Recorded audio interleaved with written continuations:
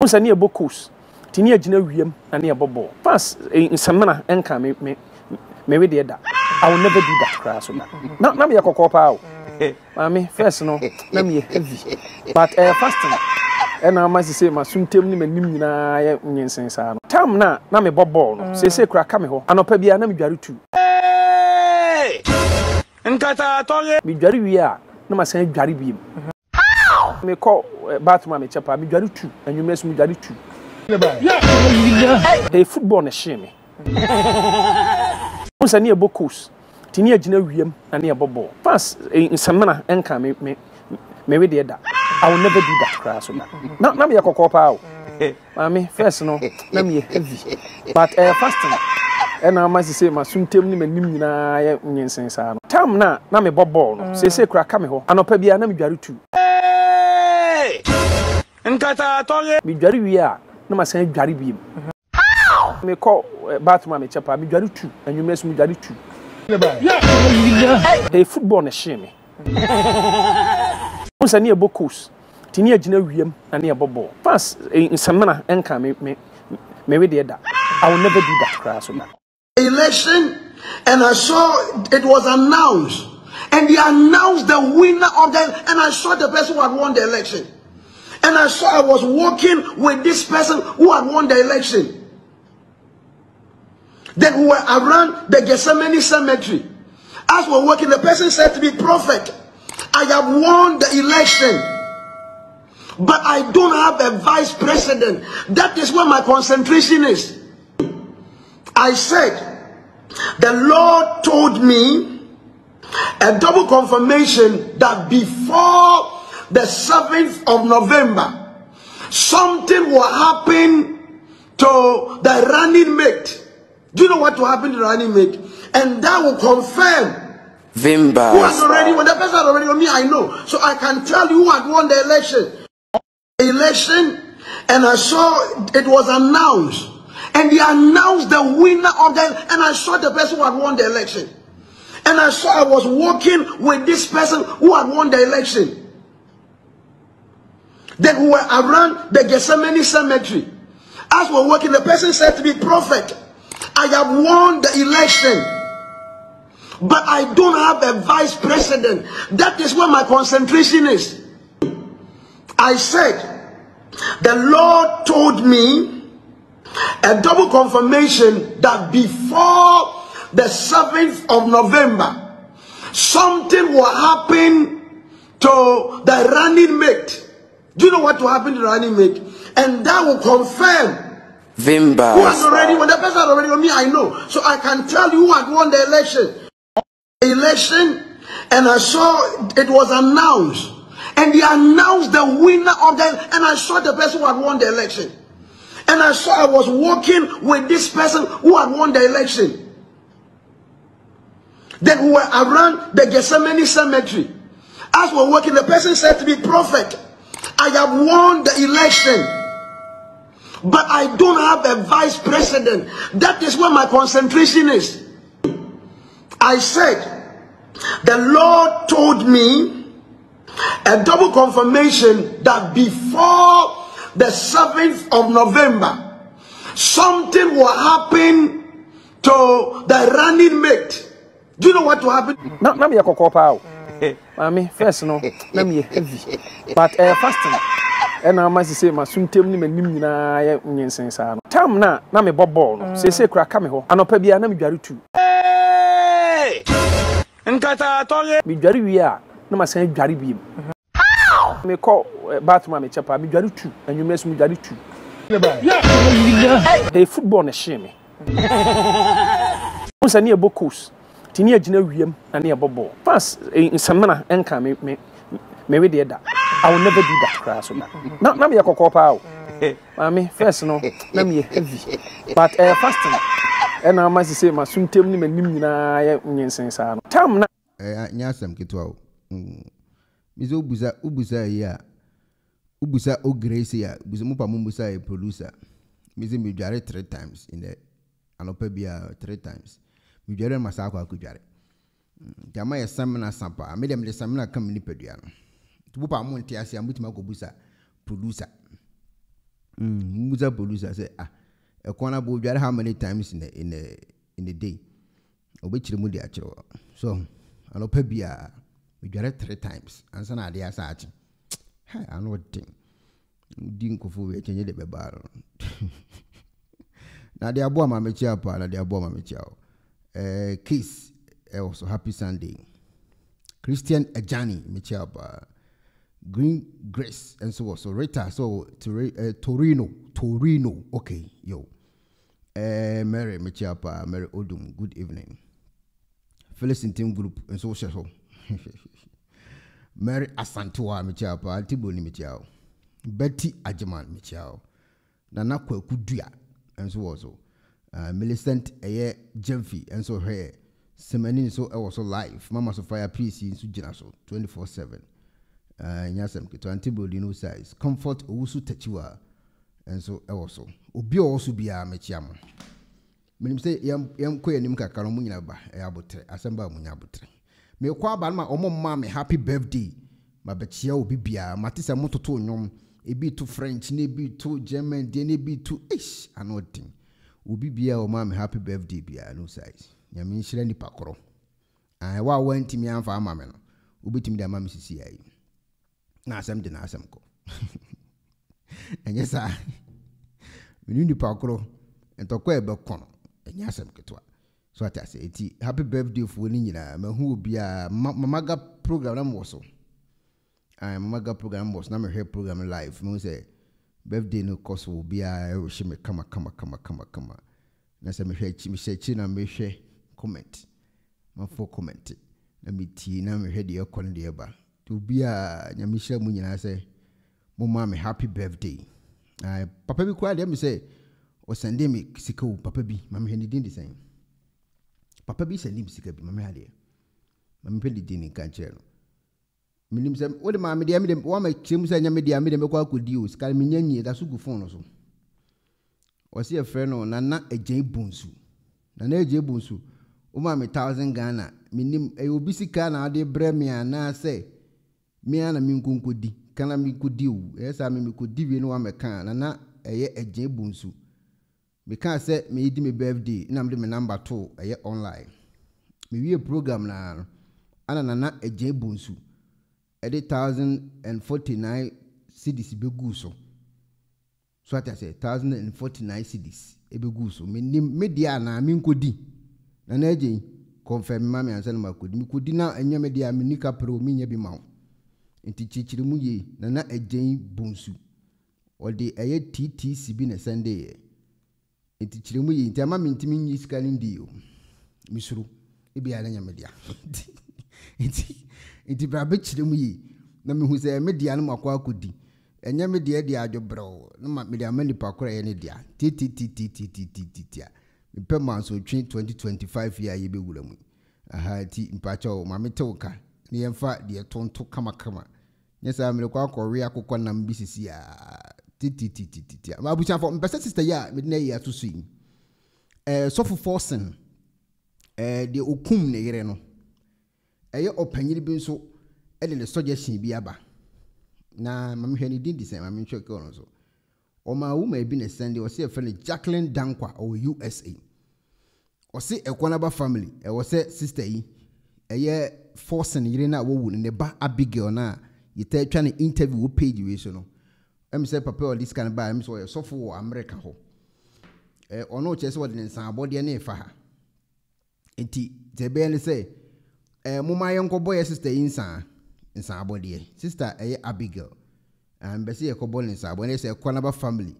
yekobo ne nsan enti for now de em say brai o de suggestion ba yi pe Jacqueline Dankwa pe na odi sika basa me mfa ma eye sister no ba no enti se wo pese onso beka ho bia ne nyina ne aka we se Ekonaba family yekobo nsan titititititi enti eno so ne asem a eda epono so ewo eye sister forcing de wonya ne ba bi kro no ne ba ne case ne ho ma me hwe comment na me se sika no media me nkodi a na makwa akodi Mary Asantewa Osre Alberta Hagan, good evening from UK, Michiapa. J. Thompson, Portugal, for you, Michiabo. Esther akufo enso e wo so da Costa mechiapa Mary Echan Bafo Phyllis Team Group Naomi Asoma born anniversary ekonaba me say e ho ne be French no okay NS Afri me da se pa Elizabeth Nate me da se Desmond Amufa me da was hwe free Berlin abetan so e wo so abusuafo wo de enkoyanim time wo kona no the baby bia kama and baby anso enya asem ketwa na and the video ye ba be you know enkofo and 9b so for Bernard adum chedi a wakọ akọchi eye ujabofo edi enti no wo no osofo bi nso buofu no ho yi pa se collection usa na jegezi eda so defending commission ana eye MC ya enso ene eye A+ nso aso na jegezi mu e one side kwadu obi nim enso wo kire say ni mokafu ni anyantamfre ensem no obeka ye emire bi a etwamu no waba be kirikiri mu nyina e de a kire tiefo menim do busa na question ya wo kire mu de but kwadu obi nim aba be kirim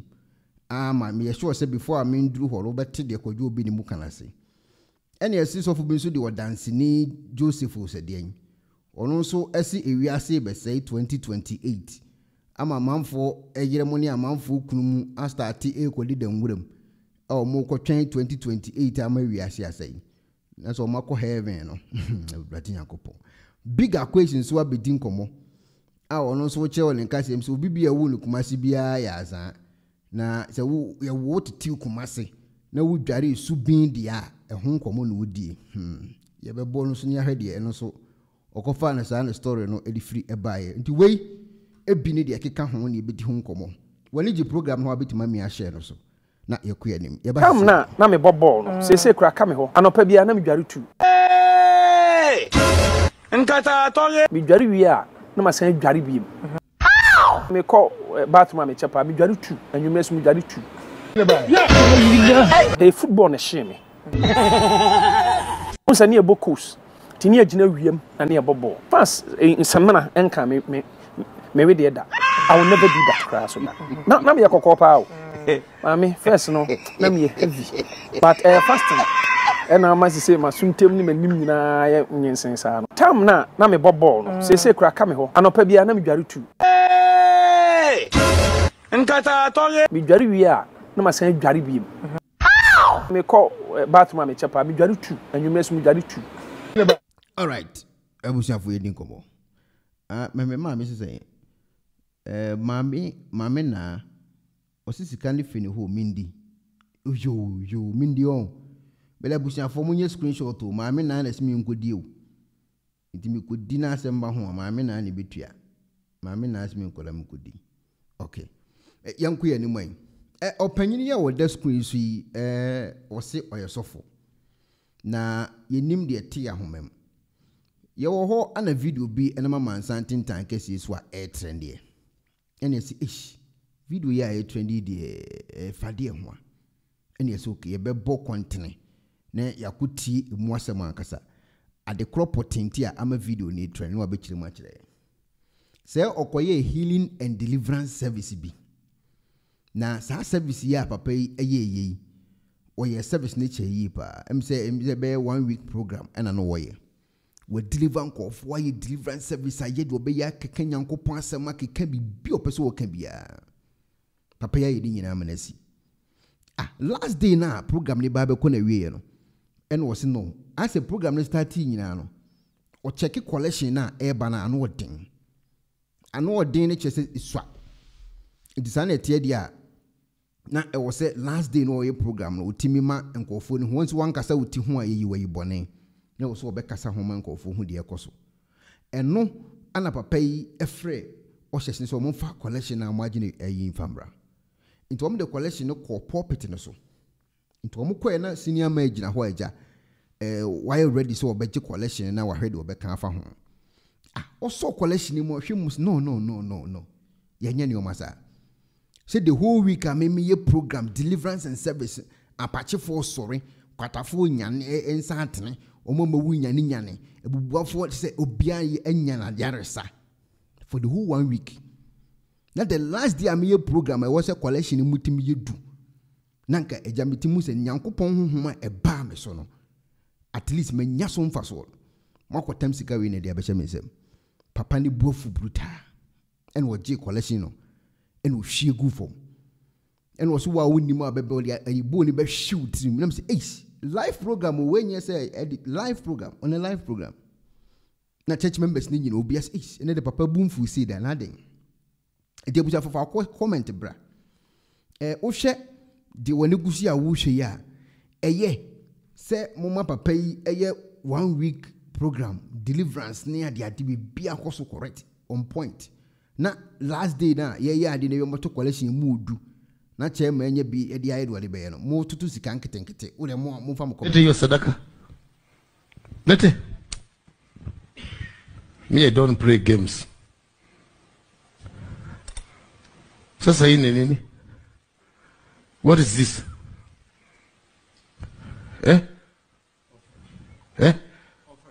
Ya nani hii? Awa wote. Hii.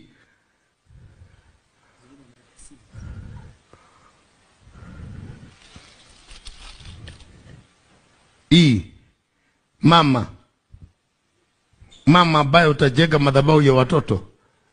Unatoka all the way unakuja kufanya sarakasi hapa. Next time don't come here when I'm here. I'm the commander. I don't play games. Lete hiyo sadaka. Lete.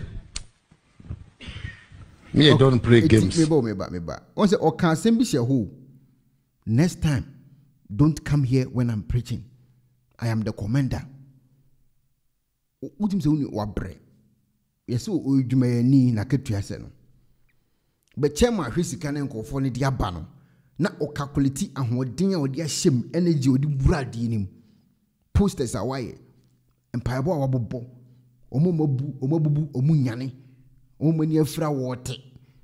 Omomawu nyane bi. Deliverance koso. Na munyina sika metima to for the whole week ni nyina. No, chairman, no. I'm not playing games here, yo. Ni buofu. Yes, I'm Kyei-Duah. Sasa hii ni nini? What is this?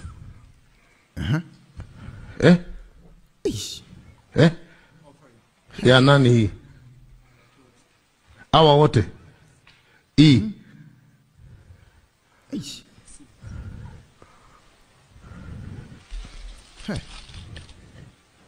Hii. Mama ambaye utajenga madhabahu ya watoto. Unatoka all the way unakuja kufanya sarakasi hapa. Next time don't come here when I'm here. I'm the commander. I don't play games. Lete hiyo sadaka. Lete. Me I don't play games. Neza mebo. Sasa hii ni nini? Meba me asem mentia. What is this? Me asem mentia se. Se mo hena sa asore mu nko bi mu a. Mo tene fie. Because obi na bi ni company ene wase mo mbra ho. Ana mo atima tutu mu na afirifie akoho. Mo akọ duru aso dem ho amoko akọji ayarehwe ni ade. Papa no de mo wura spirit. Wod masa ba physical. Omo me prepare wonya nyane obia. Bibi akoso obia kwam. Edu time aye to collection akọ tam kwan sidi abeguma masini ama na obere na ole akofi. It me hu se sa so mo hena mo agya ya munya hoko. And the only way a betimia solve sa issue we are yaking. Because when Timmy go and got to see Kakfiawi and senior man was sent at that even the voice of the Cassa. Nene Crode Cassa, something say. Microphone a wireless, a shanty, a home boy say. So what I say, only her puppet. How was it the flowers said designers so and want some gratis saying. So what I say, a conya bet now some from me woho, and want something say. Now, Oko to collection fear we are, or I am commander in chief on their commanding program. What I say? Mwanyadi. Ya nani hii? Awa wote. Hii. David mwanyadi. David. Hii. Mama. We kwara mefuano so. mama ambaye utajenga madhabahu ya watoto. Yeah. Unatoka all the way unakuja kufanya sarakasi hapa. Next time don't come here when I'm here. I'm the commander. I don't play games. Sikawi na mode mano. Lete yo sadaka. Ba so be ba so na ba betu collection fi ase die. Enya de Me I don't play games. Aja say, ha yi ni agro wa ha. So aja say. Sasa hii ni nini? Nti abusiafo de da ho abetodwa enso ewo eja asorefo ye omuntena fi omuso omuntena fi chinchin obekọ asori omunso side no de esi wo omunso eho no no chinchin atwan obekọ akoso ukonso ha obeto collection a case close na on so for bi na friend e Bernard no so so for your desk quiz once a free time wa eye gamanche ekọ na so le mo ka say there is no a king without a priest to save that a prophet no the three man ni da mo okasa odinkomo eni ekasa obi odinkomo pa na ne nkomo a odie ni say obetra ono ana videos ne platforms so ena obedinkomo bi wo say according to ono on the 7th of November bibi besi wo Ghana say bibi kro na eba besi no ebema eye NDC for flag bearership no ana omo vice no a wodi eye John Dramani Mahama echi no obewu me kan straight the man wono o che na ebobo kwan etoto ho me bie kwan na mamu because oye NDC prophet o se nkoma NDC enti oba abonten a wodi nkomo no and o say on the 7th of November bibi kakraka bi eba besi ewo eye Ghana ho me pacho ene date on the 10th of November na oka say on the 7th of November bibesi ewo Ghana ho no ebesi no say na wonam Gyesaw asieye na ohunu eye John Dramani Mahama me kan yi di amo no ono ane kan ama Mahama ohunu no na Mahama say nani atutu aka ni nsem waye president na wi nanso ne na ne vice president enka na ho eno ne ade ohun ye ewo Gyesaw asieye na ohun sa ade no sikash ewo si etimi yehu bibi because on the 7th of November and the bibi kese no eba bisi that is say vice president no a o di Mahama echi no o ba bewu sanete e won kasa wo kan yi mu and so on the 10th of November yanti bibi kese bi asi na bibi asi wo Ghana ana mente ya me pa cho betimi do comment ba me mente Ghana enti se bibi asi wo Ghana ana mente ye dia obetimi do comment ba bibi ansi ye dia and that's what we were intro because we say on the 7th of November bibi kese besi emema vice president bi obabewu election and I saw it was announced and they announced the winner of the and I saw the person who had won the election. John Dramani Mahama no hu no omo bobo election no ombo wie no no wa hu nipa na wa win election John Dramani Mahama okan e wo san komhye we mu waka ono wo hye nkomo Mahama enti ohun se Mahama win election no yento aso and I saw I was walking with this person who had won the election enti ohun se one Mahama ne nam Mahama na win election na one Mahama omo nam enti no ne nam then we were around the Gyesaw cemetery enti no omo nam Gyesaw asiye ho one Mahama no omo nyina omo nam Gyesaw ya to aba na wi Mahama win and one Mahama nam Gyesaw hospital ho no omo nam Gyesaw cemetery omo nam Gyesaw cemetery one Mahama na na as we're working the person said to be prophet I have won the election enti tam omo nam Gyesaw asiye ho no one Mahama nam Gyesaw asiye ho no say prophet me win election no but I don't have a vice president enso me ni vice president Mahama na na ka kire papa yi Mahama momo fo ma adwen ko si obi aso Mahama nko ana momo adwen ko no so one Mahama na na masi ho ana Mahama so win election enso vice president enka na that is where my concentration is ho na ne hawo nyina wo ne botaye ode din komo yi hye nkomo yi na bufuo nyina no ho na wo okay I said the Lord told me enti me catch us Nyankopon ka kire me say a double confirmation that before the 7th of November before the 7th of November something will happen to the running mate Okay, before the 7th of November, something will happen to the running mate. But John Mahama asem na war can John Mahama. And before the 7th of November, because he be John Dramani Mahama and running mate, you know, do you know what will happen to the running mate? And that will confirm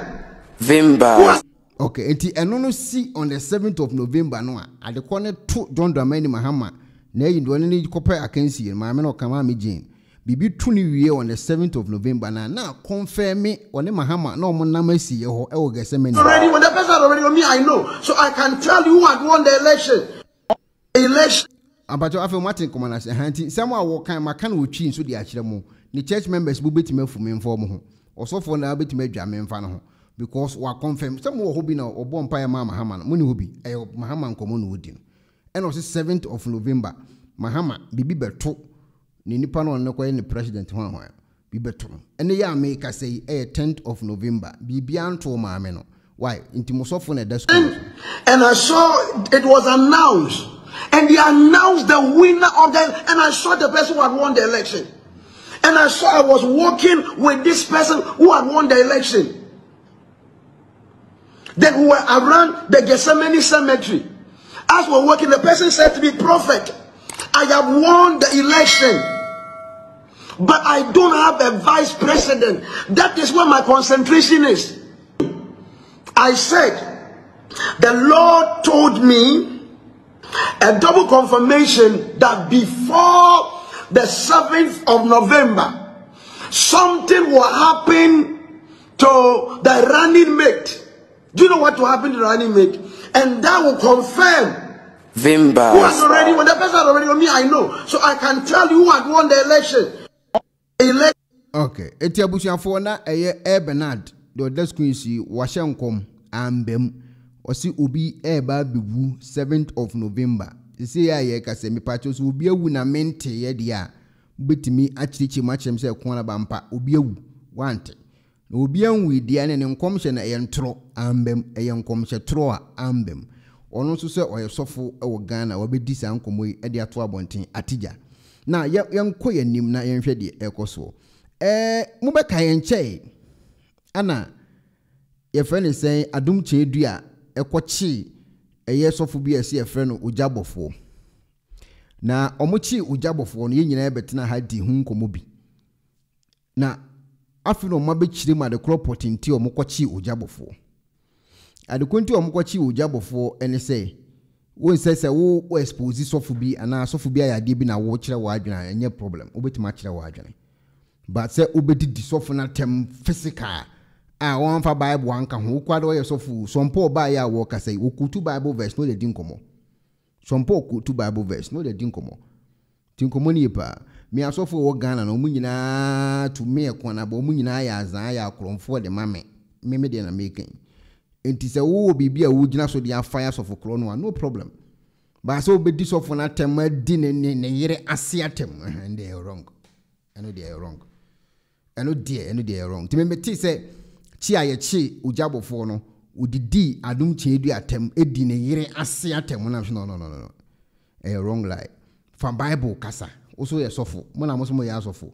fa Bible na fa chi tinetine dipa no mona mo ya sofo sompo ba no wodi nkomo a otam Bible no wa quote mo Bible verse no de gwa mo tinkomo ni pa etisa wo pese wo fa ya adum Kyei-Duah enye ne yere ase na adi bedi na tem no wrong. Go straight to the point. And the crop potting papa na ya wo hu ni say any Christo sombo e bra pa so oto uja no ko tuja na fa side o ene me for 100%. Ba so be di papa na tem e di ne yere ase atem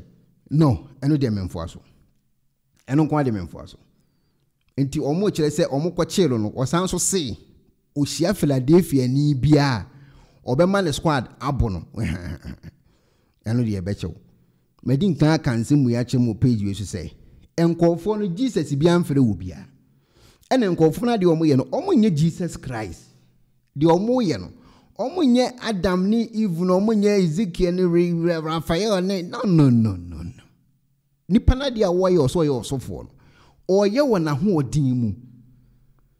omo nye Elijah enye Elisha edisa wo beka omo asemu a de wa ye na koka de komoni ho So be di omo ho nkomo a ade kropoten a waye no fa ne fa di nkomo enkofa no beto me di ne yere as ne yere be count kwa ne yere count kwa ogodi ne yere as yetama ya we ne sadi achi wo bi no be ka bi ama wo kwa godamu sa because asama wo kan me be kan me di na me kan ama so wo su hia Philadelphia ni a wo be ma squad abo no na me ne kwai kona kokonto kwai ti mo kan asam na mo kan ade kropoten ni pa na yere di ho nkomo enkodi na tem nkodi ne yere ase atem ne yere ase awe olen anu mo kan ne wo kan ne yere acha kan ne yere cha apro mo ko kan wa wo de mo kan okura mo de mo kan okura ase mo ye nchew ase bo wo nim se ye be chew obi yere ase apro kan wo ko hwianda be enu mabu ho ma mo nyane sa masa onso wo so fo ya da no dia na e machine no oye sa ni nyana ono so wo so fo ya da no ko kan so fo na se ma ne bobefu wati ase eti dipa na ya de na apeso kan fire no ne yira ase e bon kan ugu be na ugu hwian na kwa ne ko chirim kan na e bon no ukwa na le hu video akoma ba bia uko bie ne yira ase a wo hwe se e bon kan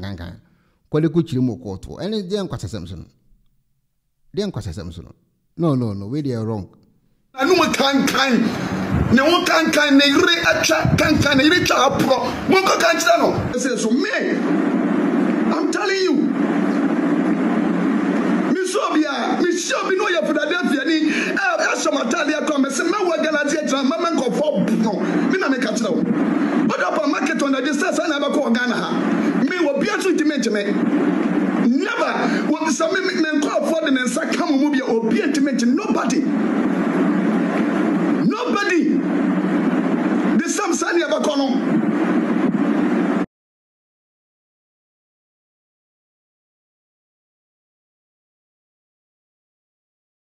asama abrantie ko kan ye ko fa asam ne ba ye na mabo a kire lo we di obi an be ya adwen se we ntokwa we ko na ba mintimi nka bi what I say gift so me am chapa ntokwa obi antimi nka bi frames me chiao san ntokwa evida me chapa ntokwa we Leonardo me chiao ntokwa we e ko na ba busua ye ntimi nka bi eno kwere da ho an waka what I say enya di obi o ye ko na ba family ekwana ba lawyer bia na se ekwana ba team bi ebe kasa asemu bi da obiri yire ayase ye kan aporo no akono akwakire ba bi aporo ye no ana de meken mo no manya adwen etimi de na medim se achichi a obi pirichi ano akwakire no menim se no bi ntino okokokye no wona meche no menim se no bi ntino okokye no se bi obi pirichi a na wakwa akwakye no ne sa no mane no ba se obi yire ayase ye kan obenya problem ono wosikas ni wo hwe wosikas no ti komoni ti ukotwe manso bi a ye careful manso kro na akotwe no pe hu evidence o ti se ukokot ya se na yire na se de kan ya te ase fa be kire ya o ko fa no e ko ka wi emfa so bia ni so fa bible no fa hwe ngofo no mo na mo so mo ya asofo fa bible no ko tu Matthew chapter 10 verse 10 na de ahwe no eno sa na ye chewa ye nyina etimbe ka bi ma na wo baby akofa wo story di free bay this our busuafo ko ekodi wachi o de baby a waye nde this okofa ma me no papa lo ka bi ma ye ni itimi ka bi bibie no bitima kan wasa asemi wa kwana cause of problem but adom chedu anso adi nkomo bi na ho na mente ase no se abrante na dia wo ye no Christian Council for Nation echi na papa we zupa Christian Council for Nation akwa we zo meka so wo yere ase ye kan of our so be sa de bim adifo be sa na de bim wo de adifo abrante ndifo ye nyina agitum na be bia de ko we oni abrante ni ndili aden ya Christian Council for wo mo hye hwan de achi oni abrante ni ndili wa kan na enye ode no wo de solve mu problem Christian Council for bi anka hye enko fa Christopher bi ni wo obi an obi an kontokwa one wabedi watem na wo ko fa na de cause of problem mo fixe ma de Christian Council fu ni ho hwe what you say over enti a me be chiman so a wo bi ehunu bi da no e wo ni me mama choman so ni moko enako ekopen amen amen every side e jaake onu ananu muton osu ogina ho oye Christian Council ni onye Christian Council ni Adam Kyei-Duah onye Christian Council ni we go the Messan Christian Council 40. Omo committee a unhuomo. Akwawe Christian Council, or share more ever. Only momu baby, or one that didn't question them. More quarter among cost of Mali. Christian Council for be any more. Christian Council for one of the council will be catch you be sending a year second gang. Only Christian Council view. Okay, I'm going to say, or back as I can say, me I make a say, me a Philadelphia fan, me wo American branch na adum Kyei-Duah, or yet say, me pacho, and Kabaka a Philadelphia fan. Only Christian Council Nibia, only our brand in daily. Ubian will be manson we at you. Debbie, wine. Was so I see a can hondo on a semu. One near fix it. Christian Council for him more. We know more problem, more fix more problem. Now make kind of cratch because with the court, I could call to ya Mukodiachi. Christian Council need be an over back auto. Mina make natural. Or what? We've done a num natural. It is a was to the move while dear why you want. Monco fixiano. Or see what she Philadelphia and you've been watching Philadelphia for the crana or Bebono. On the echo, Memensomano. Minima who are didn't in common. Into a corner of Cushiano Bois, a mama some fix more problem. Christian Council for years she was fixing a Koran when a moon Council no Chile. Praise the Lord. Hallelujah. Court to be happy. Court to fair co. A lawyer be happy. Lawyer fair co. Me Stephen Adum Kyei-Duah. Yes, Stephen Adum Kyei-Duah. Amen. Amen. Saka sana ya wasaka no. Onse udi bimu ofa. Asemu ene da hono. Ofa Adum Kyei-Duah udi bim. 100%. Udi bim 100%. Enti jina bim die no di nkomo no. Ti komo ni yo. Jina bim die no di nkomo. What I say? Say me Stephen Adum Kyei-Duah. We je the way and power be any ho. Enya spirit o. Mo munti ase o mu ye. Mo munti ase say enya spirit. Kadom say a court, police, lawyers, sika ene ekoto e de maha e on cancer team. Am say obi oto anim say all the spirit bi o. Chiremu chire wo mo. Say de wo ka no. A o mani agina. Enya spirit. Ana o de kokuntokwa bia. Wo be fe lawyer no afre police for boko twena no asem na de akokot no mako ene ne mo chiremu am so munim so wo go spirit akoka obiti chiremu chire mo so enya spirit e court police na de be spirit bia ni ba bia cheche mu chire mo to am so mo ti no wo kana mo ni agi o mu ni te bia le spirit bi ko no we physical catch am say wo kotwe manson e wo court case close. Praise the Lord. Hallelujah. Wanko pesca. Amata osika. Na mesumi pesca. What you say? Omunko pesika na mesumi ko pesika. Case close. What you say? Sika no ode kwa kwotwe no. Enkofo no omutuo no so bolu sika o. Because Adum Kyei-Duah menye so so contractor. Ana o contractor. Me what oye galamsi. Onye galamsi. Oye so for that Philadelphia movement ano. Enti sika na wanye free Philadelphia movement ni mo no. So ton so bolo ni no manoma na sika na obinya free sa no mana wa produce ni mo no wa keep ogu ho anu bi na wo chema members no o de kwotwe manson o na ekan o se sika na wanya no mo nkope bi no no so kope sika no de akwotwe manson nti woni abrantie we de manson o matwe ache yi papa because manson we ni de me for Philadelphia for no so be kan so obi yere asika kan na be kan say very say uhia obi a obabu na prepare ne de e ho ne de mo ko fix mo problem we dem for Philadelphia but so nwane num ba so twa wonum esa wasa wo ya mna esa say we gwasem na edentia ofa so bolo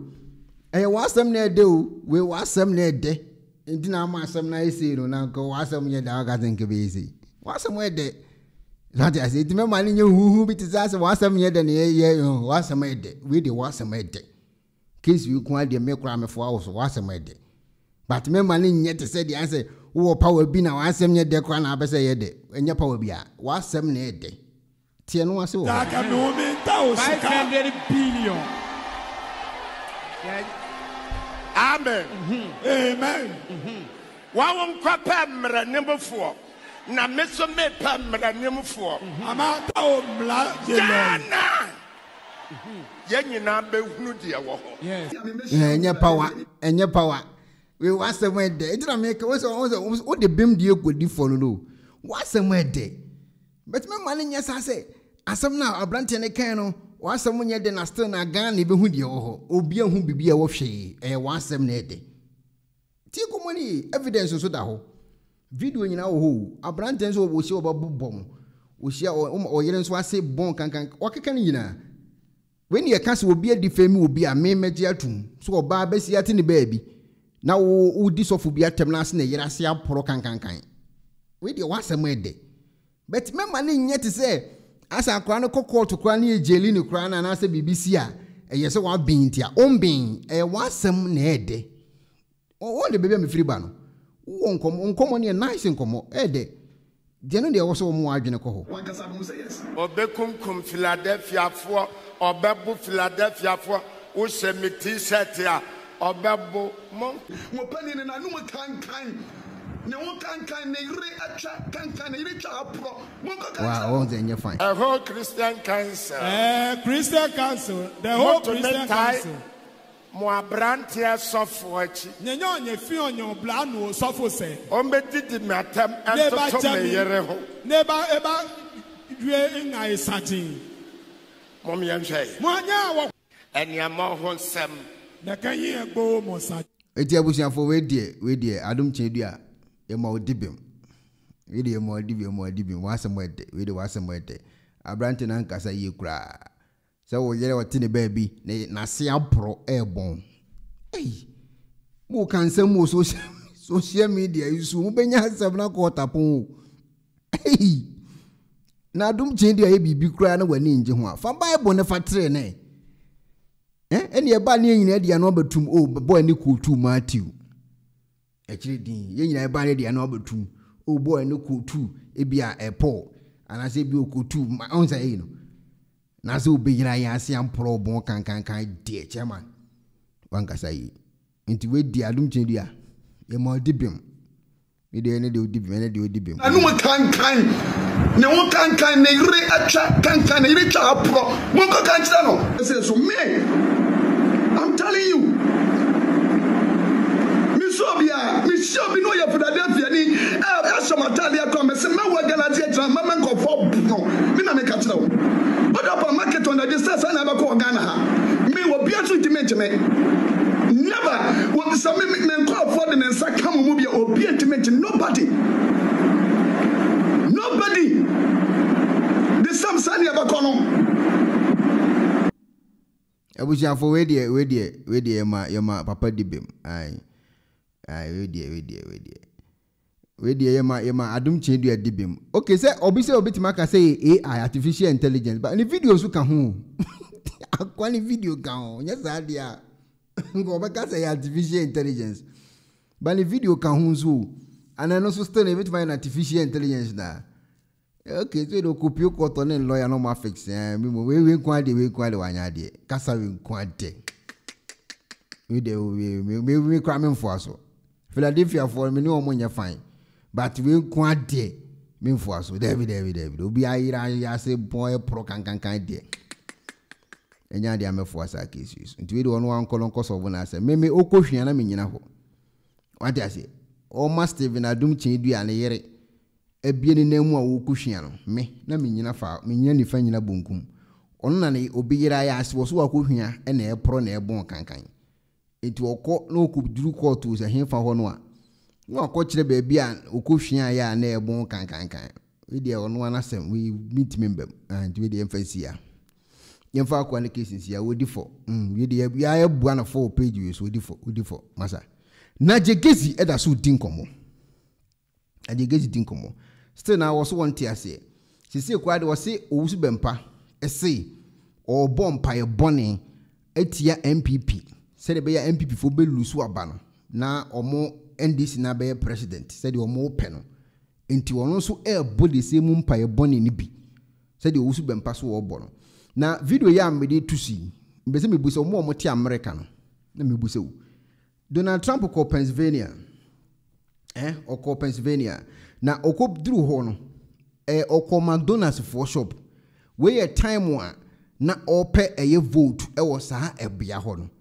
enti okọ we make say door to door na men kan say senka Ghana nke be ka say ba omi akọ ofufu obi fie ni ade yes enti ono so kọ eye McDonald's baby eye very busy pa enko for time ko di McDonald's no eho ena ono so ekọ ye ne campaign na ono ankasa agi aduane no na wache aduane no na ode ama eye omo ye customers a omo beto aduane ni bi no ono agi a na waserve omo adwumadin din ya papa ebo ye nyina achi na Ghana fo te ho say still na no eye spiritual abuchafo me yanka no krebu aho Donald Trump na ankasa enamo enwo che aduane wo shops wo no ankasa kono akwaje no akoche dwumadin obo ye nyina achi a say krei Pennsylvania fo ntumi toma ne kese pa no Ghana fo yi say tinchina ade ne ato no spiritual papa yi so ne gina he ya o koche aduane we de he ono abeje o cheduane be de o hodi manipa o ta o ma o ye order na no abeje no akoche o ye order na no abeje no akwa akoche no mu kasa no ye campaign no tu o fo o mu ntoma me ba me ye sei ono a o Ghana fo isi tinchina atwan ya to ade no spiritual etu da me kan okure se president mu a Donald Trump nso nyi nipa keto o wusika worof o wusika bruta na senior man na mu yes adi we nyina se de bo betima ye president ya enipa so mo ntiase se ye ne yete Ghana adan ya tinchina atwan papa na se ade na omoto ma no ya to ngo spiritual o ka ko bia so ntiase tinchina ye spiritual edi asem kura ne aba be hie American fo so mo ade a ekoso mo kurum nti na omato abande ma papa mo te Ghana se tinchina atwan ade na omato no kura still na ye spiritual yemo ye huna mani we kura ye be frisi o man Ghana ye be huna mani o obi tin America wo ye ne campaign anyway video da so a person ko fu timi toma no wo de mo mu nyina no wo kasa kire wo mo no wo kire mo de obo obeye wa ye ne nyina o wa be ne president still na mo say ye spiritual na di asem kra ni aba be hie di asem edi asem kura ni amba be hie edi de papa ye nyina chi de na spirit smooth ze spiritual ato aba no spirit na ato no spiritual na me kwara mo tsika te zed na Trump ze kura bia nka mechi me ho kakra senior ma wo sika o hwe do head oye o pe vote head oye o be vote ni sika wo nyina chi nka obetimi kwa akase bi obeto vote enso still remfa because mo fo mo ba beto ama depend asem a wo ka ene de oba betimi aye ene mo de to aba ye ne ho na na ate afa so kakra papa ya ye we nyina vi abai ne president still Ghana asofo say still na no eye aba no moto no spiritual ya nto no physical de buchafo le boye mumwa me aba ne to no physical na ase to no spiritual mo amote America ho no ma aba no moto no spiritual na ase mo still na moto no physical bibele mpese me hunu mo America me na mebusa mo Gerard me chiapa don tawa me chiao mo America le mo nkyere mi o mo de mo nkyere mo America to atase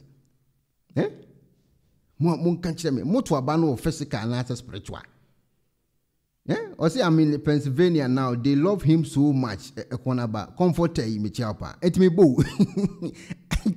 Mote se obi te Ghana se mo amoto aba no. Still na ye fese spiritual mo amote Pennsylvania ho no. Me pa cho. Ayana muti amo ho ye mo sen. Rati yankopo. Asembe kura na ya bihie. Se nipa bet na se. No adwene ne ho de o se da ondwene ho. Tinchina obe ya ma obiada ne spirit ya semu eti Donald Trump da mo screen so no tata say comfort so mo to na physical chance ni po say mo to aba no physical mama Elizabeth so mo to na physical then Liz Holdings word so mo to na physical baby Cobra 5 so mo to na physical mebo eti mebo we dey about me pacho mo na America ala mo na makoto ma aba me nte America ho na je gezi zo nte America ho enso wase ti gide twan aba no mato no spiritual on tiasie. It made a minimum question. I mean, when I'm mutimukrum, maybe a to when I'm mutimukrum. Jane Banks was in Texas and so much to a band of Fessica. And when I'm mutimukrum, maybe them in 2B. Still, Naja gazes one tiasie. Now, only my dear CSC. When our casa muffin and Huaka yeshi. Tinipa, Wakasa Savin who crack yeshi. And Uncle Fossino, Omuntimint Nasi manager gazing for my dream diaglosa. And now, after my friend or UTV a video so. And say, Papa, ya pachu, nem come shower, she say, Upper so chessing, a dear Nessie. Or church the movie in A plus so on the page. And you so bois, Obacase a bopa. Intina gazes time of my friend. UTV video so still now spirit now. Every 31st we are within the year and you know much D4 and 31st na ya kekabi brain. Into 31st na me farm so esen come say me hu say oba ebe lead we ase. Na ni din at the Harris. I saw Harris in her name. Now I think say within March, I think March or April, na mo Florida. Nti na me ya sorry nti me ya sorry na me bie me na me hu say oba your friend Harris edi we are seeing us and can we are seeing us in America but let's be very clear say nyame amfa me so anka say election no omoko and I said the last past election and I'm happy say obot prophecy number 6 no I was not inspired to say categorically or verbatim or emphatically say election now which was just last past days now Obano and the be winning. But what I saw and I still stand by it and I say Nyami bie me home say Oba di we so na ediam hu ye Harris. But before then, Trump elusu on the 12th of November 2020, not 20, 2020, 12th November 2020. Me jina sorry, na me pharmacy jina sorry, esen come say me say Trump na welusu no be samba back, no ba be the President of America. The videos are there. Will be your host with TV. Echo 12th November 2020. My Facebook page. I'm media. My head of my TV. Extra no money now. We are going through. Hey, one had the gaze in commission. One post to whoa. One had the gaze. One commission. One post to. Now if you don't quite the one money the crana is CNO. One post to that day now, and the 35 seconds when I post it. Won't come share them still now. I will one post to come share Naji Gezi and come share them one post to. Hey, the tape and it is on record. Nyame farmer so can 12 November said Trump besa ba party politics no besa your president be. But within that 4 years, Nyame said be many. Emma me who say Oba diwi aseso. Oba diwi aseso na ni din Eddie Harris. Inti omo for malicious purpose or for the purpose of disrespect to prophet and the prophetic now omo and then last time me chapa just say ono na jegezi asia nkoma mo na bemu a one post on the platform so me who be that me first time I meet bini say na jegezi nkom another sofu bi nkom sha bemu Ghana one post so ye pa ye ne enko hwehwe utimi chenya nkupo no wa shentro utimi asem wo kan wa show correct pa no wa sa bu nyankopon din san de tato nyame na den umpa de bi hwehwe nkofo itirimu mai nyame omudu din di atro pa o ye ne yanko hwe 12 November 12 den de wo eda ho wo criticizing a term condemn. I'm sorry to say, sir, and they have chosen to do that, and it's most unfortunate because we have evidence in the Bible. Medoko Isaiah chapter 11, 12 to 27, 13. Isaiah said, "Come say." Yeah, say na me tino. Ade ba kwa me tino no. Osu bempa be ya o Samuel. Osu bempa so nya Samuel. Na jegis Isaiah, o jon ya Isaiah. Efa na hu say Isaiah no oba bi dampemu a oba na twerk ma no. Efa na hu so Isaiah. Kata, this is kata. Efa na hu say Isaiah or the light be ka yakufwem.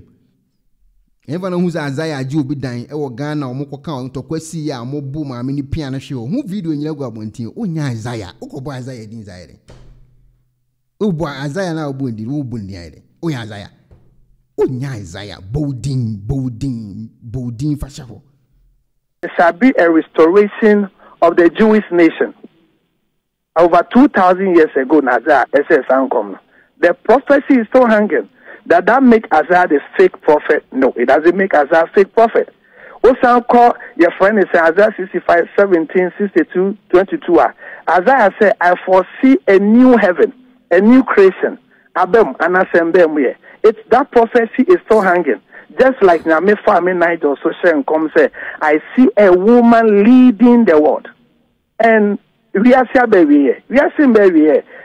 We have so camera. We know. Oh yeah. Inti ye nyamre nyami to me because a D4 can a bem and about the mercies of God over the years my track record shows say young man can a bem regardless of all your biases and anything nyam to me we see ahead of time me say me hu ye say nyame befa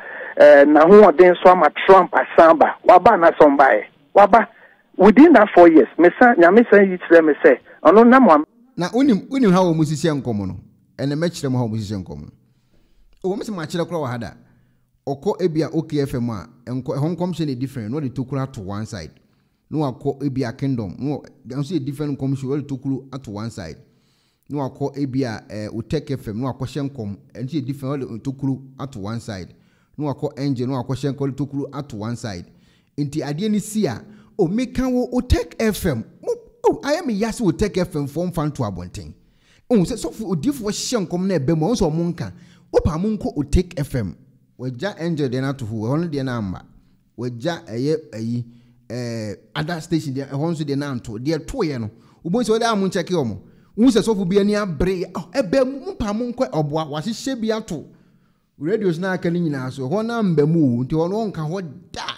Boze the bemu will take one. No jina omupa munko hwe Otek de no meka wo Otek oboa angel de nambem sa no mo hyenkom no to wo hye ne different stations no le tokura to tutumu ti ba ko de to ya omupo hwe Otek ho de no ne be mu sa no munkom hye no ka Florida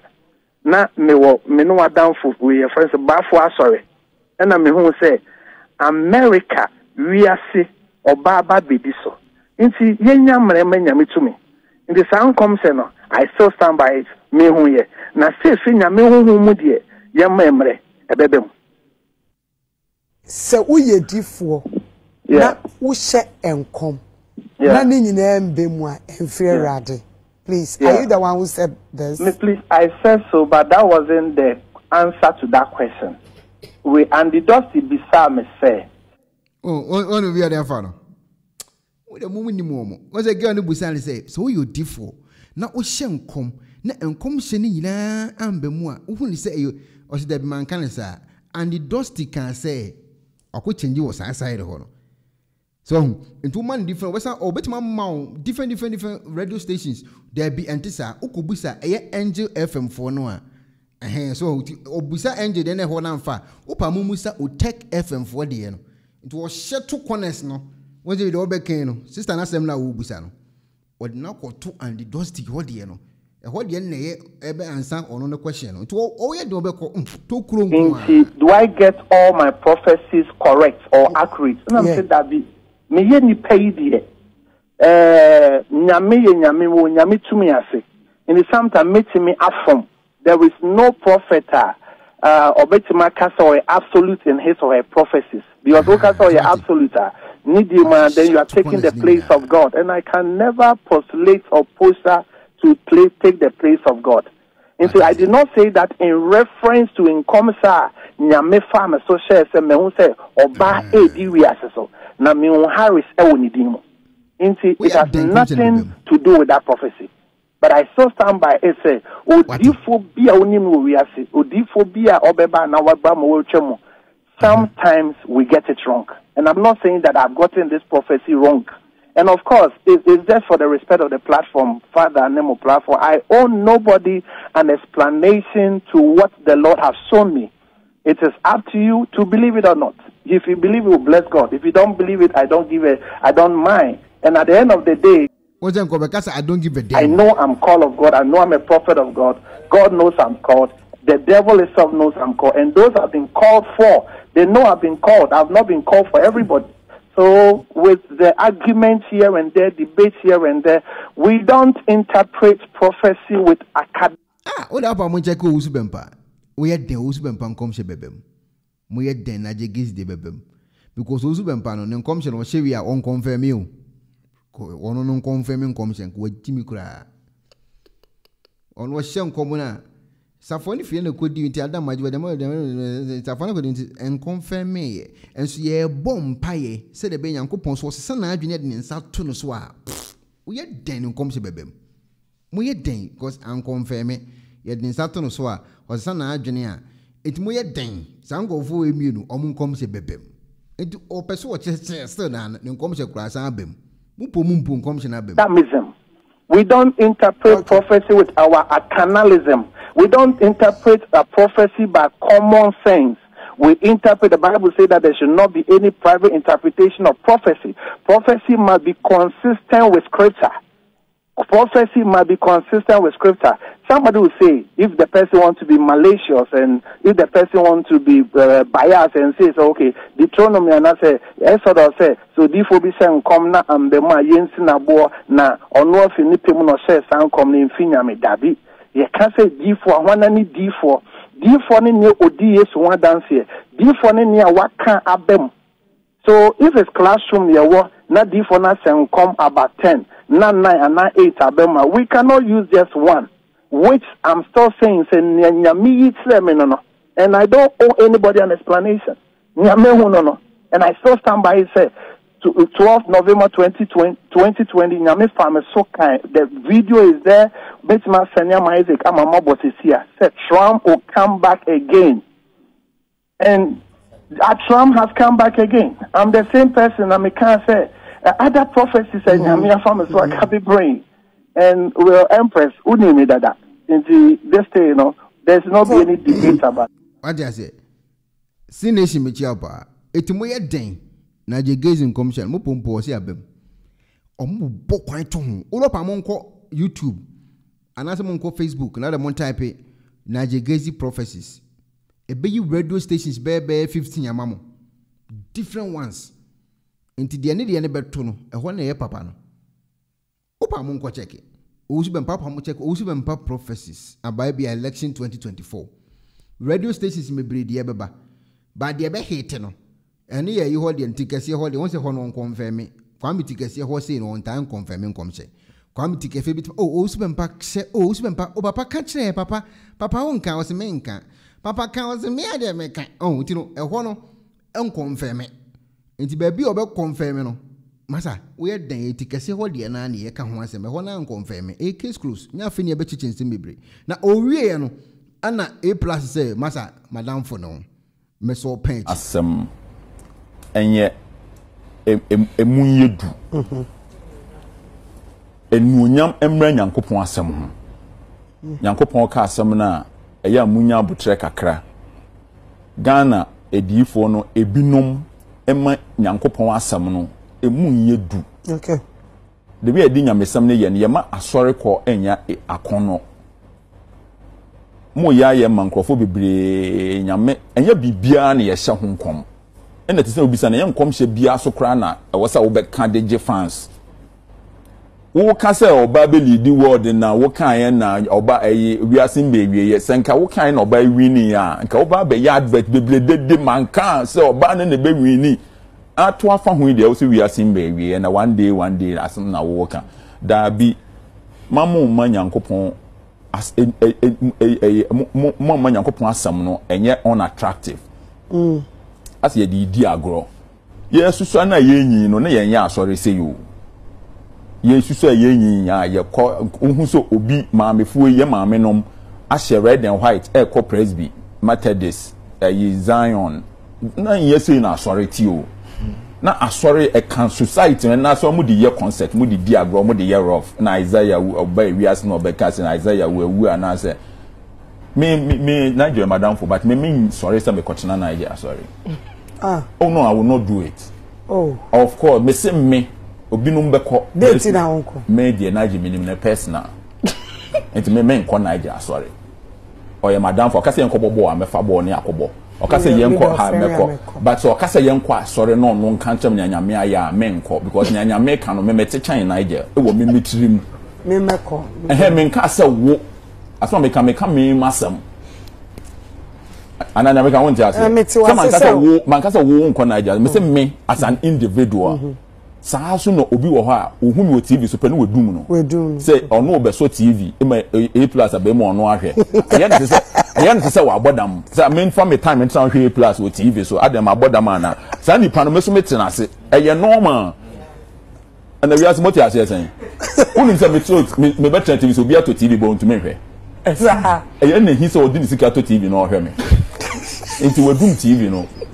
What you say? Office one was so. Me fish one na me friend na ojejefo no like what to TV ba wuntu me hwe. Wa no sika to ba wuntu me hwe na ojejefo me na me. Na was nya me TV so. Enti eye normal. Okay. Obi wo ha wunya na hwe ba hu ye nahi. That's true. Me na hu ye me hwe madam for me penasem. But as in nyamesam no me ne nya adwen wo sa level. Nyama bi hu. Footballer bi ho madam for but ball no ye ka so nyina mu like ola na wo so onko ball blaster. I'm see like madam for no oh bebo how it's not possible it's me sorry say me call Nigeria sorry and me encourage you be because I say Nigeria Jesus Christo na sam na ye de yes ani o ma no na ndenya make as ye to chacha nyame ne kan ye ni ho o se ne 5 full senses ni nyina works left and it asem Naje nanka me na say me ne ye 1212 na for person or yes social media say your person be come or be post ni o ma bi na dem say naje be okona na odin nyame kan hwe nyame kan say me bebem thank you nyame to me kan say me bebem nyame kan say let you asem na nka o be kan e na ato afa ho na aye ne te say o person cash out quick nyame kan hwe say oba bi be lead America na yen eye we let you asem na no ka na ato afa ho we lose also we there ebia antini me didi bro so ntino nkomse na afa me ayewe na ye nyina ati ase ana say so wo hwehwe Bible so onyankopon kora so kan say or the Israel for be say but ebia na nyame ayeden asesa na adwen ne sa anyoma na ati ase na obe yese na ndu na say opese o chese nya ye tie no on ga na asofo do o ye tese nipa ni nyina abobodam like ase nya ye tie ne adwen ye adwuma ochina so na mekwa asori be 12 yes asori ye enyina ye ko egutie nyame asem but we no de nyame asem ne ye concert me wi bulldog proso. Use my words carefully. You have do to. that. The last And time you did not. I say this with all humility, with all respect to whom respect is due.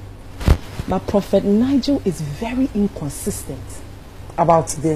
his prophecies. Extremely inconsistent. How many of them know what? Oh, a lot of them, Empress. Me know me no way you know a lot. Who refer to interview be or or hits FM. Prophet is saying, I sometimes get my prophecies wrong. That makes me human. Every prophet that gets his prophecies 100% is fake. Also, I can say that sometimes God will twist your mouth and your lips to make a mistake so that you, the vessel, will know that you are human. Nyankopon,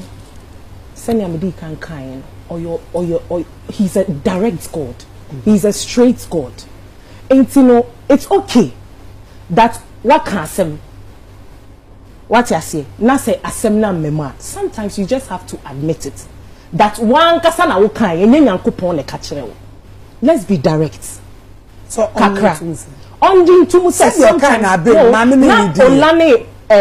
bulldog yakọ but they didn't almost they with asem no. Oh, hold on. Bulldog say sometimes they are na pressure bar. Bulldog say yeah, sometimes pressure bar. Olaso say sometimes you don't interpret it well. But the truth is that Olaka say sometimes so who di for no do who share and come share or the who share. When say same way no. Sen kan na jegezi eti ase wo asem we de Nyankopon me na me kan na mumfa nche nipa de sa na ka to atwa. Opeso ya no mo mutu nyina agi 2x4 say ne commissioner still na san abem. Ti ko mo na ko fa we nyina ba no. onim se oboa onim se de waka ato afa ho onim but still na no opeso mo omuti oni na tintina atwan omunyintum se ne nkomhye abam eno na akofan nsem nyina de aba no ko baas no obepatch emiana mekan na eja ehun se enipa de ehun se ka case close but opeso ya no mo omuti oni nyina obi ante ase wa hye nkomabam ade nso video wati saying therefore the selfish gains a share conscience me dani nyame asem na me sa no dani na na say emfi nyame if you wo it's from you as a person. You see, if I shift away even from Harris prophecy, the Yenye Ghana prophecy, there's something that have been going on. Now, my study who say most of the major prophets now one shine come eka say, oh, I feel way NBC nebe wini and a party way nebe wino. When you listen to their speeches or more, there's a trend. And the trend is that they always tell you how this party has been ungrateful to them. I'm establishing a point here. Mitie prophet the ono nani the abana yeka. Ni interview oni and the dust here 1 hour 30 minutes. Mitie ye no. Edu baby no or say the MPP party has been very ungrateful to me. Or say MPP party is wicked. Or say the party is treacherous. Or say the party is animalic or something like that. Or person or say why ye bibia boa party ni pen. And I do baby no me yinama. And it's okay. You are a human being. It's okay say. Debbie mama MC ama me kire wase. Onye hwema MPP ni ye ne hwe o. Ode emma bi ko hye baby ko de dae ye rof ni ade ene emma na betena na 2 TV be kai. Ade na ye wonko ama born again so ya. Osuro ama born again o. Ayako ama born again so. Ho na e wo se woko. Ni nyomo ono aye da bonten ne ma no ono omudi san. Ono na be ko se ni weakness ye ma pe. Ono na kai. Eti ono nyomo na wa ye no anka wo se nka sa time a ebia se political party bi na wo so no mekrokro no. Ya nkrokro no mo bobo ne mfe. What I say? Ti se wo su bempa ekwa agrada ho say oko no oko solve any problems yi. Afilo ko du na akoda ne ye na marika yi. Oko bompa mu a na adechi na osejon so de ne ade ne na nyina bompa mu a wojon so fa ho no. O say e wo se nke ye krokro wo su bempa. Ene o man krokro no. Eno ho enkom hye ne ye yawo enkom hye nti kom hye aba this year ni nyina no. Eye problematic o. Eye how enkom hye. Enye se nyame na bi obi ani bi no. Ni hawa wa kom en wo su de hye enkom. Sa na omunya enkom hye na kwakoye. Enti so ka MPP de ya. Ni no ma wa ye wo se enkom krokro na prophet na eni ya twa na chi no. Eno ho abufu no mo de hye enkom no. Asem de tintin nyina no. Eyi wo yam na wa ye ade amanipa. Na nipa are you ungrateful to you? And in a sense, you know, one person will nipa no besa aye de enya to me biom. And you're absolutely fine. So we be jina baby aka say me pese party A na party B beba power biom because of me personal and ye me bia. You know. Last time Yebaha we were talking about these prophecies, election and stuff. I made a statement say only a kuo be done na se would say by affiliation with that party no and ye may be a we expect anko yenti no. All of a sudden, what's the someone no say? Nyankopon akachira say asimesi ne be. You are being selfish and you are being a liar. Because Nyankopon kashin chire. It is one kasankasa wu pain na when you are with your experience with that party now what they can say me say. And it's okay to express that. But don't say God told you. Are you doubting him? Empress, I'm making a point here. Okay. Follow me a little bit. Me follow. Who can say? This party has been ungrateful, it's been treacherous, it's a wicked party, it's this and that and that and that. And I've listened to some major prophets, almost one these same prophecies, and they all express their displeasure in experience at Omni MPP. It doesn't warrant you to say, me, my thing here is, Nyamia can't me say. Nyamia can't no. Were you there? Adequate amounts uncle for in commission. A beans. Till communipa. Adequate amount and kofu in commission a beans and they say or no go to Elijah and Elisha and someone and fa Yami say a win a bear president in Timon Cotoman we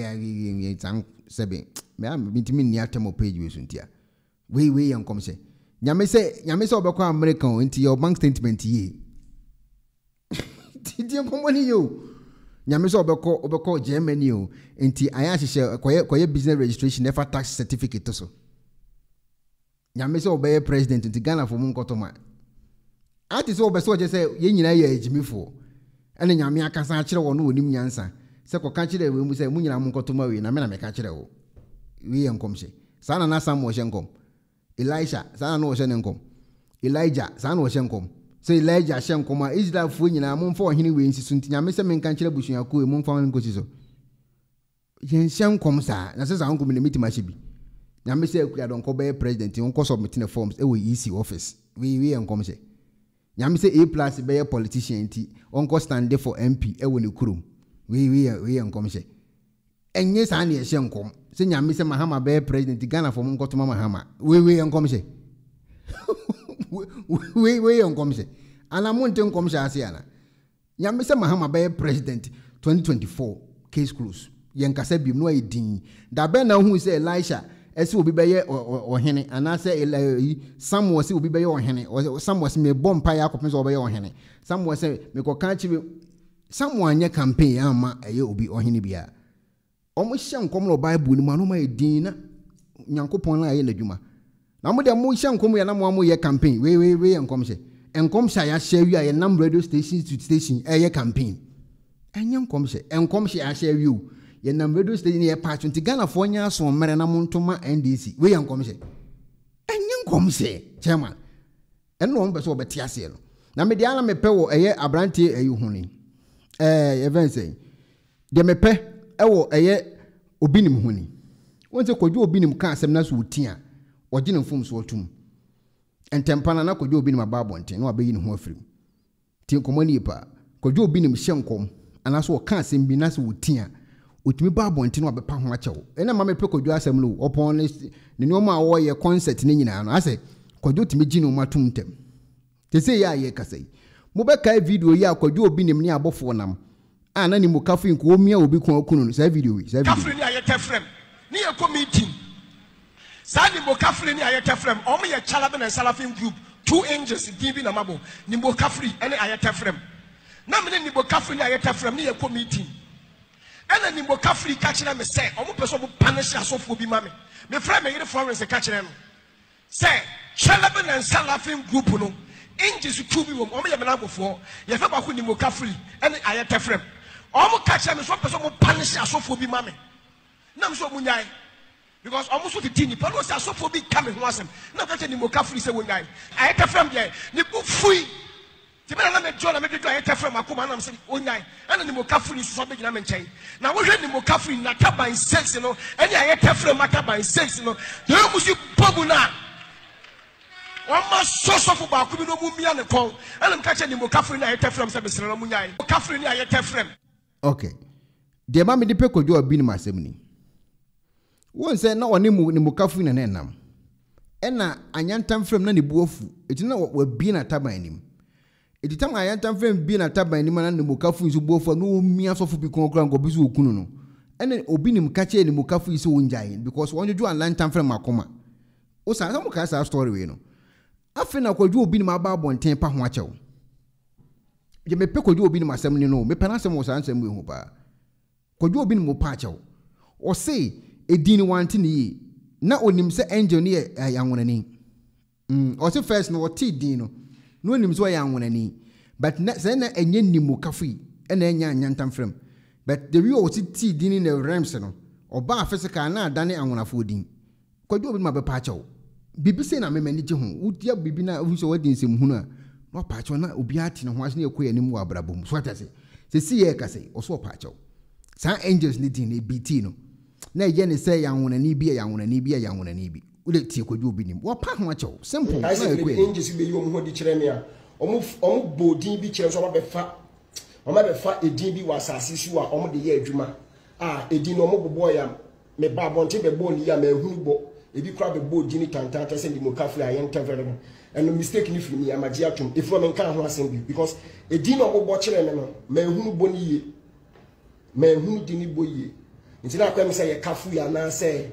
eye cause ye wo aibefo di kafu yi me hunu di edin na so mo bo me hunu bo ni ye te me be bo din no ma ekoye bebre efiri wo say men kan ho asem because me the fault no ma me ya me ho because later angels ne ba me nchen say edi no mo bo kire me no enye say edi na ma be bo ma dana fo woka no e ye wrong name e ma me ka kire angels say me gitum enti me yi ano ti obi abeka bia wonka so ate ase aha so ho e ba le say na won say wo ka kodwa asem a wo so why steady wagye atum edi no enye ni mokafo no nim say ya ayigwefo ohun angels no nim say ya ayigwefo angel iti ma odi ayigwefo din na ma angel no ti komoni pa o edi time wono no angel no sa ba bie mu no say edi na wo no nye sa na efre me nya ayigweni edi time sa times na aba system ni mo wi ama ni pa atiase se ni mokafo nya nyantam fem so mo nya ayigwefo enti enye angel no wo akoma pa na ohun kwadwo na ebi wo kas okwadwo angel din ye monisa komiti me pra kwadwo enti kwadwo aba abonten wa pa achew asem wuntimi nka ho asem ono ne de no ho ena wakohu ni mukafu yi no nim say ya yigwefo omo nya yigwefo case kafre ni ayete frem ni ye committee sa ni mokafre ni ayete frem omo ye chalabe na salafin group 2 angels din bi na mabo ni mokafre ene ayete frem na me ni mokafre ni ayete frem ni ye committee ena ni mokafre ka kire me say omo person bo punish asofo bi ma me frem me yire Florence ka kire no say chalabe na salafin group no angels to be wom omo ye menagofo ye fa ba ko ni mokafre ene ayete frem omo ka kire me so person bo punish asofo bi ma me na me so mo nyai because almost what the team but was so for big coming wasn't na ka kire ni mokafre say wonyai ayete frem dey ni bu fui tibela na me jola me do ayete frem akoma na me say onyai ana ni mokafre so be gina me nchen na wo hwe ni mokafre na taban 6 no ene ayete frem taban 6 no dey musi bobu na Oma soso fu ba ku bi no mu mia ne kon ana me ka kire ni mokafre na ayete frem say be sere no munyai mokafre ni ayete me pato they say e chopa na kodwo pa no mo be atum ana mo nyintum because you say the kodwo be kanokre ade na esi no na enye ne fault I say angel leading the yen no nim say ya ayugufo me nim say no mabo pada le say ayugufo mo wase bia no mabo pada bi no ye na waso mo shake mo to bi sa nti kodwo so hu angel no nim say ya ayugweni ti time o ba physical no and was started to work asa ti later angel no be catch any say me pa cho menye ayugweni he kodwo mum de ache kodwo me de ache no me de ache no I say baby angels be you ho di kire me a omo bodin bi kire so ma be fa edin bi wasase su a omo de ye adwuma edin no omo bobo ya me ba bonte be bo ni ya ma ehunu bo ebi kra be bo dini tantanta se ndi mokafre ayenta vere no and mistake ni firi me amaji atum ifo me nka ho asem bi because edin no bobo kire me no ma ehunu bo ni ye ma ehunu dini bo ye nti na kwa me say ye kafu ya na say because ye wo agbefo ni kafu yi mehu di edin na so mo bo mehu ni boni ye te me be bo din no ma ekoye bebre efiri wo say men kan ho asem because me the fault no ma me ya me ho because later angels ne ba me nchen say edin no mo bo kire me no enye say edin na ma be bo ma dana fo woka no e wrong name e ma me ka kire angels say me gitum enti me yi ano ti obi abeka bia wonka so ate ase awusha mini ho asemka magitum kodwo obi nim de wakanyina ekona ba me 100% enye ne fault edin na bae no hawo musi ball no onso no ya asantini ana mo bo din no se de mo ball no tina akoye se ya nwonafo ayugefu din into ba physical no de command mo kafu no de ba konso ma anya ntamfrem ni ho asemka obende kaish yanku ya ni mai se de aba na aba na mo se mo pe munya hu hwe also abetima like page no also like page no my for 1 minute in can comment kakra if you do your boy say indeed we have a long way to go Patricia Boache was a concert nko Rikus 1 was as long as religion has interfered into our political system Ghana shall never see the light until we separate it free governance moons and sebina na ukubia nso was so sere but ugituma na wunjintumi say wapacha case close Marvin also confusion kwa ayasemu Harajum sister Marvin like page yes sister Marvin like page don't tower like page you know Jonna or say asem we there or dwene ho a wonte ase Regina Nyako or say always they involve their wives Oso po onti ase kwa kobusa na yere de no nim din ba ase nimu kafu ne kwa dane kwa ya nwona fo din ana ayegu asa ayegu anwona comfort owusu te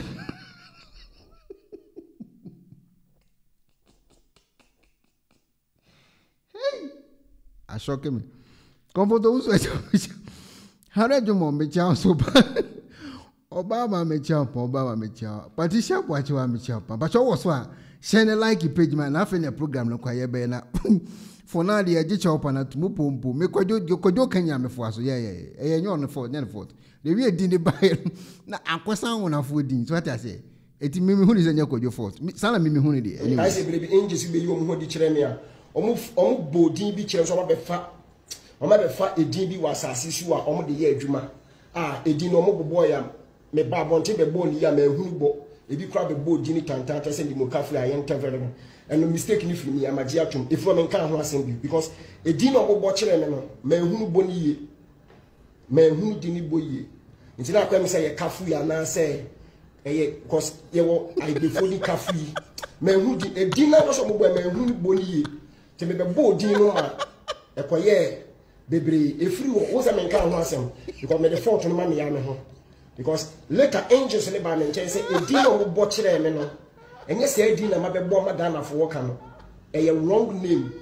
e ma me ka kire angels say me gitu eti mi ya no ti obi abeka ya wonka so ati ase as me kai say baby angels be you ho di kire me a omu bodin bi kire so ma be fa edin bi wa asase su a omu de ye adwuma kafre ni ayete frem ni ye committee Sani mo kafri ni ayete frem omo ye chalabe na salafin group 2 angels dibi na mabo ni mo kafri ene ayete frem na me ni mo kafri ni ayete frem ni ye committee ene ni mo kafri ka kire me say omo person mo punish asofo bi ma me frem me yire Florence ka kire no say chalabe na salafin group no angels 2 me bo ko jase mo ko na wona fo metimasi no koto ayi go fo metimi ko jwa kokoto yeah metimi ko jwa kokoto ampo metimasi ko jwa kokoto woni video ya me boy ayi go fo nyina mo fanka mo story ho mo fa ko jwa kokoto what I say edna angel bi basa asiso ebe fedin na wo de ko shan wona fo metimi ko jwa bi ma kokoto yeah mo me fa gro to nchen so what I say metimi ko jwa kokoto e wa asem na dangerous asem na wa kan to wona fo so no ka me ya twitwa agye na basa asem na sa mabufu mo fa no kokoto kafre ni ayete frem ni ye committee Sani mo kafri ni ayete frem omo ye chalabe na salafin group 2 angels dibi na mabo ni mo kafri ene ayete frem na me ni mo kafri ni ayete frem ni ye committee ene ni mo kafri ka kire me say omo person mo punish asofo bi ma me frem me yire Florence ka kire no say chalabe na salafin group no angels 2 bi wo omo ye me na agofo ye fe ba ko ni mo kafri ene ayete frem omo ka kire me so person mo punish asofo bi ma na me so mo nyai because almost what the team but was so for big coming was him na ka ni mo kafri se wonai ayete frem je ni bu fui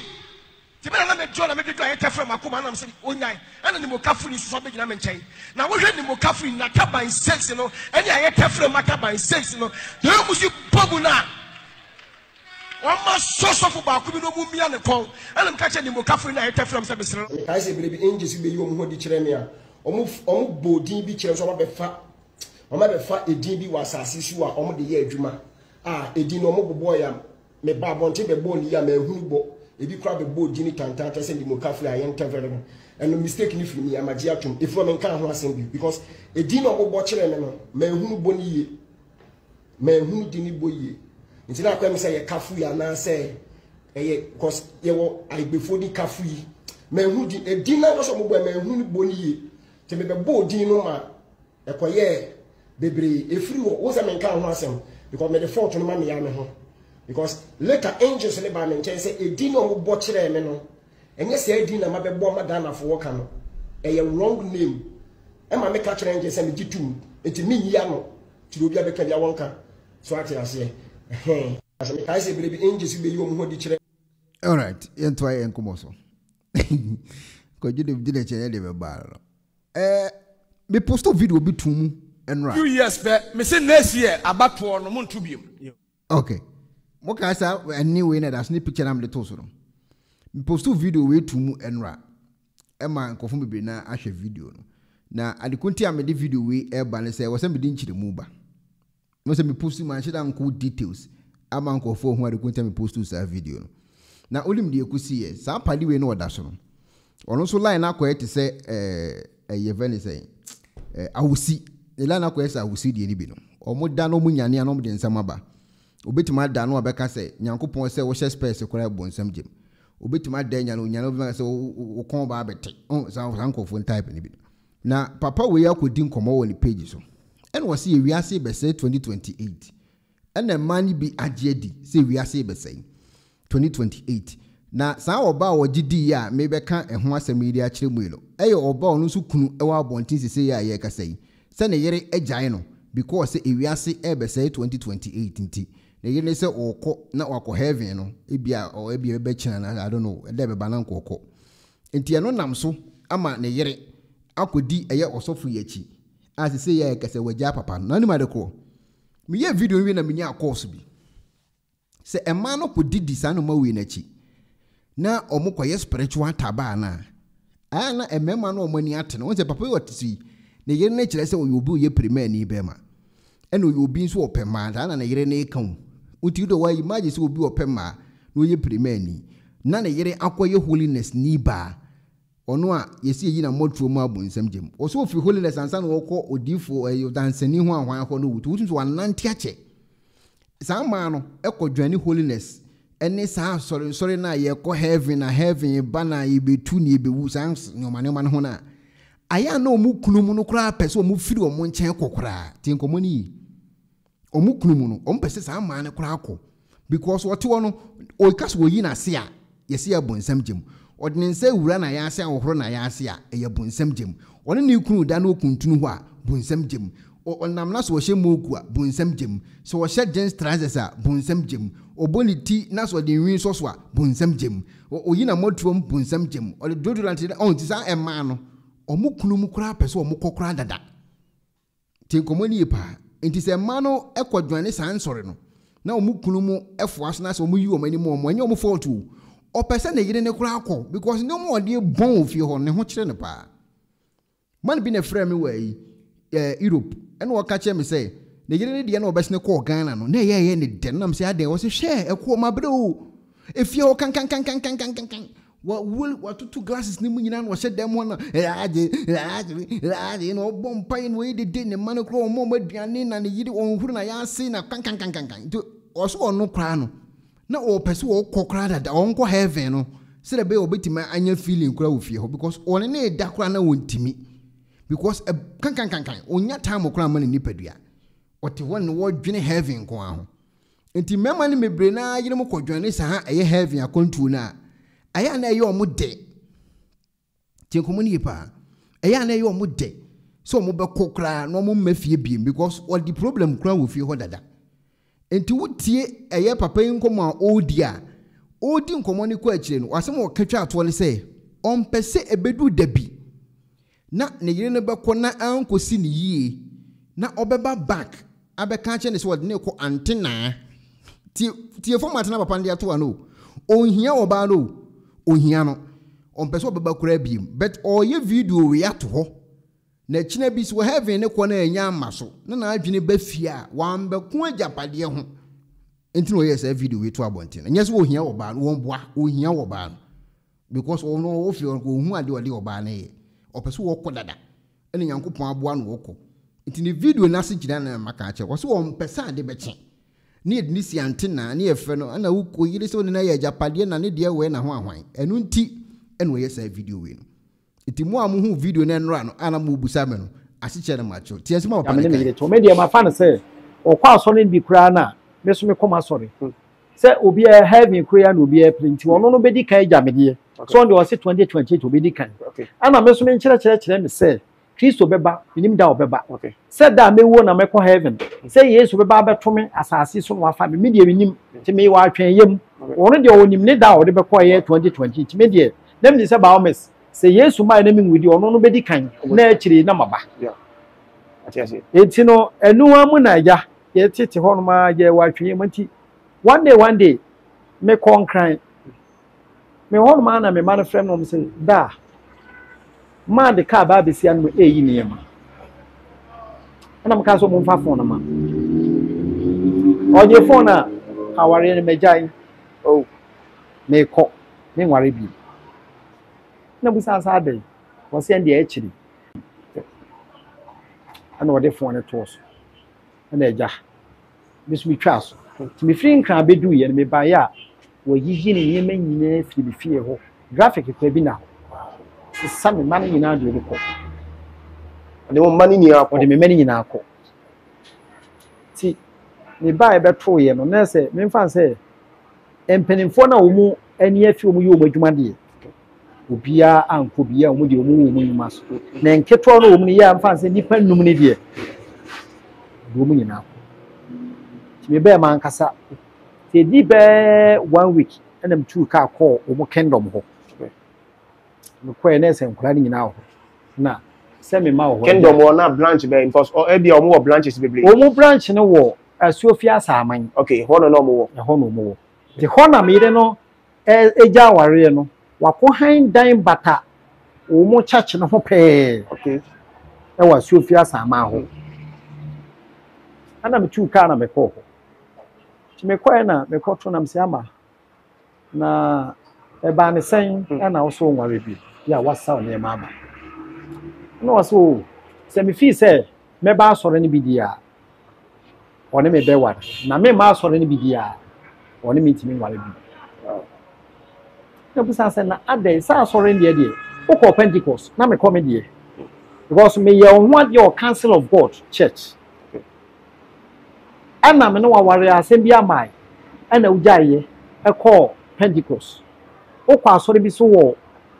friend say kodie o kwa soro bi bia ni refi o say jai ba kwasi awia akwasi awia me di wachi ne wokoi yesi eba ne san aso be kan se wo de no kure nyankopon ne mi asore no ontimi nyai na wako akoya apam sa asore ne so jaya nim ye betima to no intini se no 2028 no mu nyina wa atwen yim se o mu ko heaven it is me ba so ne bibia wona me be wa sam se me di asore so me ma no se me ma bia ne aware no won so won ware aso akoya apam wan chira apam kro no ma chira apam kro na asole be so no kan ho asem because it's a kingdom was a kingdom asole ne din no o say me fa no say asole ne de edin ne da so no ye kingdom okay na nipa wo ye o mu leader no e ye Gyesaw ampadu oh wo mu say wo soft be friend Gyesaw ampadu okay ti me no me ko hwe me ko sachehwe ye na me hu papa no okay say di o sitie tie ne nkyere ne e kwan o fa so kan sem se wono ni wonyankopon na waba wono na apam foforo ya apart from Christo echi ni wono na waba wo beyi nipa akọ heaven ti o titinam sama in fact enkyerechire ya papa enkyerechire enye enkyerechire betimi do akọ heaven if it's a Christo echi apam foforo bi ani ho biem apam foforo bi ho apam no na Christo abepam e dia ma nipa nyina ne adasa e ba ne se ne nipa foforo bi so abasa wo bepam apam foforo se ya amane ncha ye nkọ heaven enye no kore mene obaya kadi anti ase anya adwuma ya tam de ko twene wo asofia ho ne kaaye mene ne kaaye anti ase anya adwuma ana me de sika kakra wo me de se me ma wo ho ana me bo na ko homa na eja me bai eti o ma bia be na wotwe ma ko bo na ko homa nkula no ana me ka chen se nkula no wo ma bedi o se tamaso ye se de nkula no ko school eti wo me mfa nkula no ko school okay o ka chen se in fact o ma sore ne de school hu nhia e ma so dem oh if you say 2028 wo nyina ko heaven into what they akwa no ko school a sa sika akra wo no wo de be bo no bra wo de ma akra no ko school mfa so be no it minya school na nkra ne ntena fi na nyankopon ya adma 2028 no wo nyina e ko am kan za me de mo kwa me mo ko na mo ko no me nka ho bi me nko bi ti me de nkra be ko school timene ka bia na ntia se anya adwuma anam kan se okay on the on fan plan merem no mo medi na kakra o me nchen na me ne ka ya na ntia se ya adwuma na me ba panyini no ekofa enkwado ede ne bai to me ode nkwado bedu ye pe na me kototon kwado nyina ntare na that time no ba bia enkwado ko school no amankwado na fiwa ma enie ma esa me ya twa nkwado dim ko nkwado ko di wo 4 months ya na o mu ko school ti twa nkwado dim a yes the nkwan ko agye sem sa ko tua admission foforo nkwan bedu ya na me force ya pa bosia kakra na me ko tua admission ko to mu bu so mu ntare na me ko pay school e de nkwan nyina sa ko gum oba so won tia se won me ntokwa na no ye de na me friend ne sister e bo na man no se nkwan de oni rice wo season nkwan school ko ho onu na enya na heavy bi kwa onko ne nkwan de ye nhwe nkwan daachi ana wo se daachi bia ni wo man kwala bia because sa 4 years as a 3 years na kan daachi ne wai enti no ye obi bi be ya ene na ese ye me nwene daachi ntin kwala school ne de ono de ne wansi di kura nwura mu me mfa hwe nkwala 2029 2030 kom na se Kristo ya ni enwui ni etiase ya ebia na odi medu ante na ho se bi obepe fia tenem one me na atena se abobra. Okay, eti utie papa na asem na wama asem no wotwa ne ti odi etudwa ama etiefo atibi ewo TV no so ewo eko na ba ye witness se 2028 dru na ne yere na anko heaven a na abrabu mu koye den a onhwe no wamba na chi se obepesika bi ana japade bo na sidan because ono de also on pehwe aka ni 4 years pe na obesna ko heaven into 2028 dru no wanko heaven a onhwe no wamfana nkotena antena ete papa no enkom boni mu ni tofa bo ene antena because ebedu no aware ne bi no oba foforo bi na hye ho won so heaven we anyanko emfame nkusi antena ti wom so creative video we have to work for 2028 na heaven ni du na maso a na for so oba ne kunu ho no awade a onhwe no wamfana nkwa antena so na ye japade onhwe so no nko ne heaven ne branso edibi so so ti and what frey say no si ade no si sese die yemia no waja oba ne flow okay anam je na ade ntina wo be kasa asemaji ne ja wan keka wo se hwe majana mi na anam si ade wo se ya sofo se o wale na oba bema no antima ma so ni bidia so uja wow anam se what was me kwame mawale anam se what asame na waka kire yama hwe bibi na eni kire boni yaki kire boni di anya se bo nsam juma de wo bako hawo mu wa asasi su ha kwase me de ya ka che ya no timi me kwotena suafia wona asoro ne kase anam se na sofu no kra se 2028 we are say bese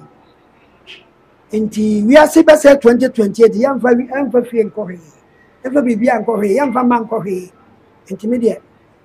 nam se sofu ne share se 2028 we are say bese na oye nyame was ai was yesu aka kire me se 2028 we are say bese nam te hwe e mambo mefu yesu na kache sofo wasi ansanti na obi wa asoro numa na bia se ba se wo japade bi wo ho a na waton because wo ma waton because we are say be say enti wa wo ti we are say wa nton a wo anfa ani da na wo ense hunu be na aka kan sofo de motias horse san wo kire mu se wo japade a ton na wo ma me japade a wo ja wo ko ton ya ka wo beton ai na wo kofia be nyefia wura na unsa ya ayaza me de minimisa azan wo ye ko nyam ye ko bible school nya sa na ye kire ye so wo ajapade a ton wati ase ko ye na namu ye nkirima ajapade to wo sa na ntoato so abapim sise nso ye bibia na so ye de si nkirima asi ton de ne senti wo se ame de maka champagne se ya ma me be ma wo asuafia ho aso na ma na blema ai ana me se sa ani ya woni ukununtem na me de koi ampa na wo twimie ni pepe ni da o kan asem na ye fe me se woko ma antiasi na me frem wa amfa okay They say ya ye kasai sister no de train 2028 no akọ heaven ti komo ni pa san komo we ya ye di page we ya mo hweso kwesi ya ye kasai e ye nkomo a ye di o page we so ama Esther Saforo awusi enkofo fra America ebi fi Canada hi fa omu nyina besne ko Ghana no besne ko heaven number so emedane ebi esun enkofo anfa nsu nyansa papi odaso nsu de aba a wo che woni nkasa yemu se ono so de nkofo besna ko heaven ho na 2028 wi ase bese mebo nanu mu asema momotie ato obi nsu trim ni kunu so won ko heaven no bi hey me wo kura dwere mi ni kunu so ono so on ko heaven no 2028 nti se ya ye ka sei ono de ono wa ready a wo ko heaven a wote ho se wo 2020 2024 2025 bana aka 3 years pe na wo ko heaven enti ni kunu so won ko dia en wontimi ne nware na padisa akọ ho ko ni interview me se o ware oba ti da bia me ka o page so na wo yere hu sofo number on the page a me dia me si me meja o se mu se me yere ekọ na ba wa sofo number keke egu ne phone so a meja no nya agwa na media so ondwini bia mo do dwini ye sofo papa dada mama wataba straight sister no mo kwere no wati ho no o so won bese na nim beba on so o mo yen so no san fere o san so fere sin na nim ebe show e wo TV so 2028 Yankopon eba Yesu ewiase bese Yesu ba sana adansi Joseph church them ese oni nti na ma wo no ka kire oba se momo ntwere exams no wo se sa wo bayi na ebegu nchen na wo se momo ntwere exams na otwere kora na ewiase bese adenti na otwere ni ntirem ti se da se ami bra me kunu yo bia wakasa pa me nim no wa wonim ne de wonim se de me kan ye no kore oboa wo sta adan aso na se na ma wo siban se sa na wo kan na nchechire ben anasa apam ben na mo komu asase a mo timi epam ho aso no me po achi o se nka betimi abu ama na abu ana o musa ne se wono so tam ben no so na bra bo sha ase eseye ne just wa dance for no krampo me teaching baby kura aboa me papa se anyu dance for no kura nka mi ja na chi mo musa na ni dance for teaching time me suro se me ja na wale di ahin o kan ya ma na wo suro se o pese wo gia wa oh ane de say teachings fa okra nkwaje nti mu se okra nkwaje ho adwuma na se wo kuna so nya ntobo ase na awurade suro ni nti wo manage ne sa nti no de ka se ye kwa se be ya ebe ye yinti de me enyi enu free teaching no kan na me suro bibi santi se me ja wale na me amehwa se bible say so betimi bibi antete wale nti se adwamambo ana o se wo pa wale wade me penu nti ma tana ho free day wa bepem sa fe de aboro me so ana nya wale no wo na mpra twe na wo twe minim se wonim Kristo me kro wonim no se no woni ono na ekwa akosi wu asori akosi wu aso minim na so ko bidi a busan se ne di na nya wono o se wono ono na ekwa e da minyam na na ekwa woni akosi wu na na business ana na okwane na mu bisa business be madam se wono awas otonto ka na opa akosi wu aka na atwi ana ofa akosi wu ayonko ana na okwane nchen ba no nche se wo kwa asori wo pa na wo botaya na wo de ba ho na nyame me kura da ma nkokro no kwa na akosi wu anu ni ne di na kwa nti nyame nti okọ de woni de onyin free na akosi wu so ma na anwa kaka ti eno ahu ayi na no ni ye na etwe bi ana sase ho nsensem no ne koka na de onyin free mene ne nkwa asori bi apart from ono na asori na me ko enso kura ache long time ago kura be 20 years or 25 ache kura to onyin free nti o dance phone ka aseminya mi ku ono kura wonte wontumi mpo mo kwa so na ukowrem fofo na mo ya apam bi o se wo ba pin ne be ka che no ne woni wo ma pambe na mo ene de o ma ala mi ne nya pambia yeah but ma mi bi se wo yo aso no bia ba be na esi won ma bibia so me bra bibia so ni de mi me say bia again na dru no woman bia wo dru no bibia no ade be fie bi wanya aka so be ko heaven 2028 no opa ma ne kunu incident for man ompe oko heaven opa ma ne kunu ka se o me do me de me kan heaven anya wura ne muso oko heaven no wo ya ho hwe anyi and yet here o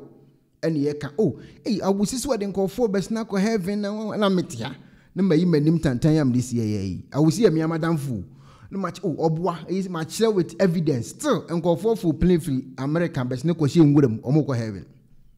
still call for free Germany Europe best na ko Ghana or ko heaven still will be free Canada or best na ko ngurem or best na ko heaven she omunya tisi kwan mu say na wo ye ho hwe nyi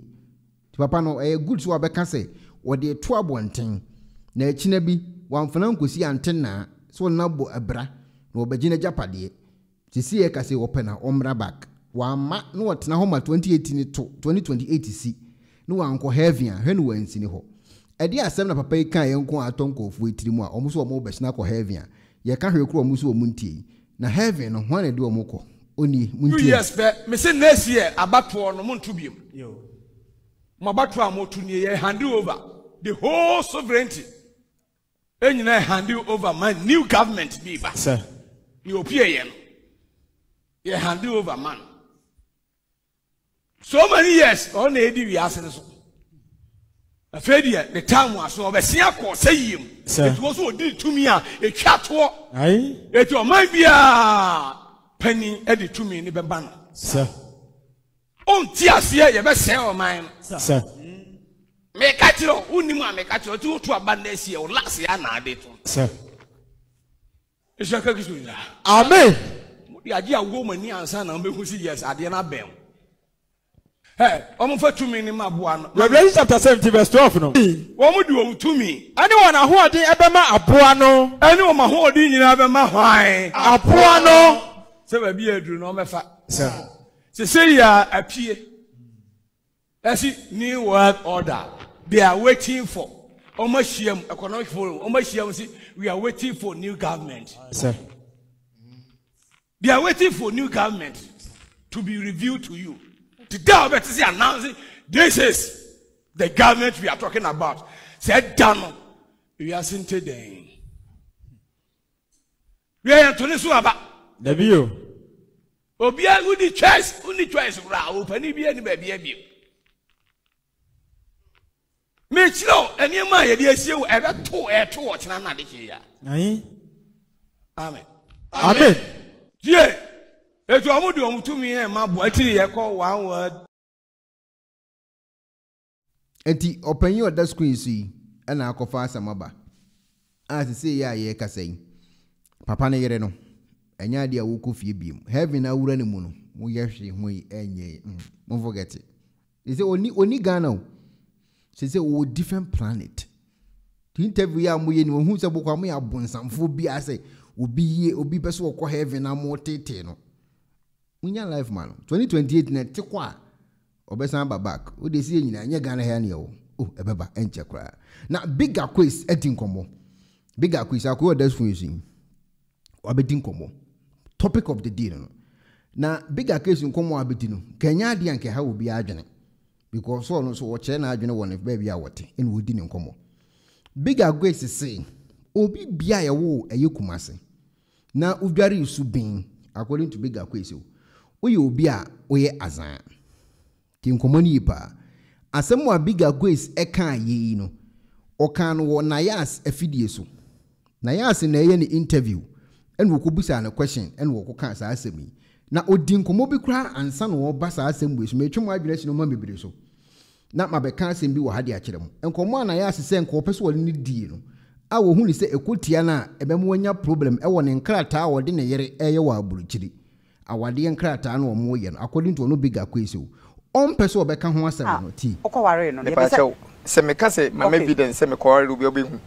oh say a video no dey da ho na wo ye engagement ni ade say celebrities baby na a movie ana say e krata ware ana say no na yo mu ni say okay e ho no ye nyi film ade kan ho asem ade ti ye nyi film simply because say ade nam so asade we bae no se ka ho asem ne semrofo no ti a don peso mo ye no betwam nti nyi film tie komani o ono na yere no krata na o mo ye no o kan kasa kwa o TV no so say semrofo no ti adekro o mo kan so o mo kwae no semrofo no ti o social media e bitima say side it o protect ono no krata na wo kwae no le Germany ho o protect ne krata o o protect ono no ni munyam bi ope wo Germany ho no unso ono no protect you the same platform now we dey team ba a way to the wise is enough.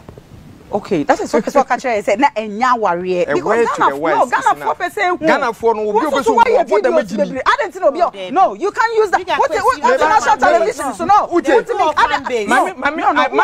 you have fans you have family and then no and for bebre na show and in some no aba obi e Canada enti na yenya we ye pese ye tie wo side of the story na me say Ghana for obi obeka bianka Africa you want say okay. Enti the same way no, say me ka say me kan wan say ma emrofo no te o social media. They person say you ntimi nyi free me. It's not say nyaware. Simply because you nyi free. Oh. Not say e wuro. Simply because you nyi free. Afi what you say? Eti ono de no protect ne krata wode obi eba ekoye wa aburuchire ho. The same platform na wote so a wo protect ono no say the bo nya problem no. That platform na minim komo anu mudi. Se ne nkomo ne fa fake tribe bi omu fake ho a ene minim. Se ne nkomo ne fa fake nkofo bi ho a ene minim ho asem. That platform na wo protect se na asem ma abonten wote so mudi nkomo no. Eho ene okotena ya okoka kire nkofo yi se to ono biga kwesi no. Obi bia ya wo no wa santima mu bia wadware su bin. Ebia ya azan. Obi bia o ya santini Oyaza based on the no person watch you minimal kunti okoka asa asem ne de na se me nana a wote adwumanka ase kese a wote adwumanka ase kese okona afu mu ko twitwa ne bontu no ba wadi fie almost 100 years no Oyaza na se me uncle a wote adwumanka ase kese a wono akokora eti ne ba bi dwen ne ho no Oyaza na je se eye obi bia ye wo no wo kumase a wote aburuchiri Oya na dwuma den ko ne awasi eba a woji sika to ne butum Oyaza tie nkomo ne yehu wanka se binim wo so obi bia ya wo na santima mu bia ya azan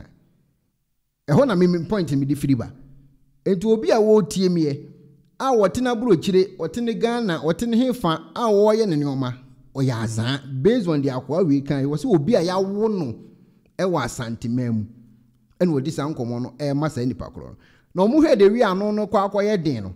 e no mu chenye so opem so okra ya azan o tie nkomo ni yo na so opem so okra ya azan based on the oba be kan o he ya asem ne kwa ye den no e no start so obobo asofo bi din no pushi asem na kwa ye say o kan asofo asem enya asofo asem na no o kan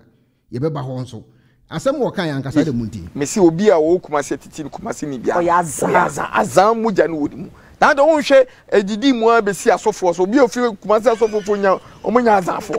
asamo me na me kama se bega kwesi me kama se ma so bega no me ntu se bi wo yin bega kwesi na eka me na me kama bega kwesi won se asamo bega kwesi kan we kan news eche say asofo ne side in the munya mu ni dem be kan na me ka akire mo asofo Ghana so omu ye 10 a omu ye 10 a oyimu boy 8 asantefo omu nyina ya azan tu na aka na omunya asantefo kro mu so nyina ya azan ende omunyim so omunyina ya azan dada but azan free hin ne buy hin for na support us azan no tie komo na yedidi ye pa o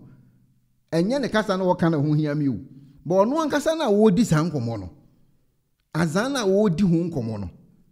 oye den no boa ma azan litimi course wo da me ba ge bia sama ba fe na bela yi ho gold so am se fense sa adwoa gold so ho gold wo da me ba e be ba so wo da munti me si obi a wo kumase titi kumase ni bia Oyaza wati obi a wo kumase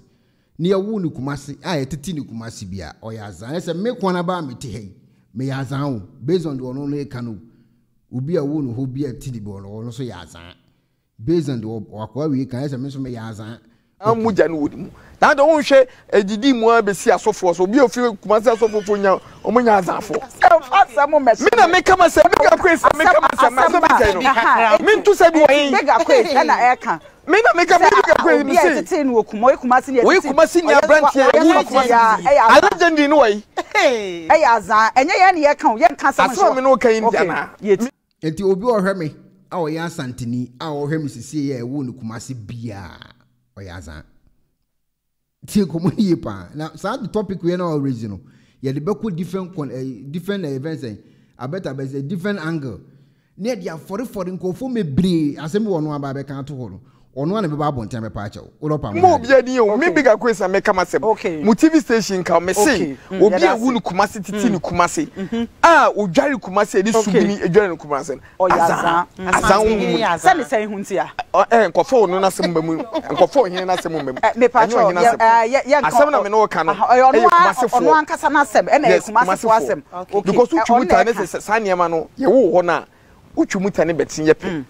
the spirit of azan ho no we Kumasi ne ba bewura enti udu kejetia say ye yi obi fun ye chenyi obi fun nyina e Kumasi fo na enti wo kan ma ne me ti asem ye won say telephone ye kura me wo de amfa telephone kura to nchen social media ye kura me platform ya me meti so ya me ka say platform a eso a nkofo me beretie me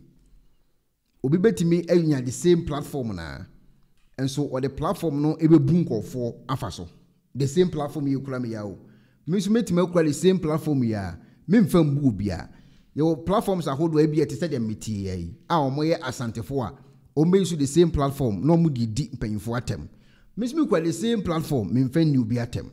the all kan asem wo kan say obi a wo na santimam wo ya azan no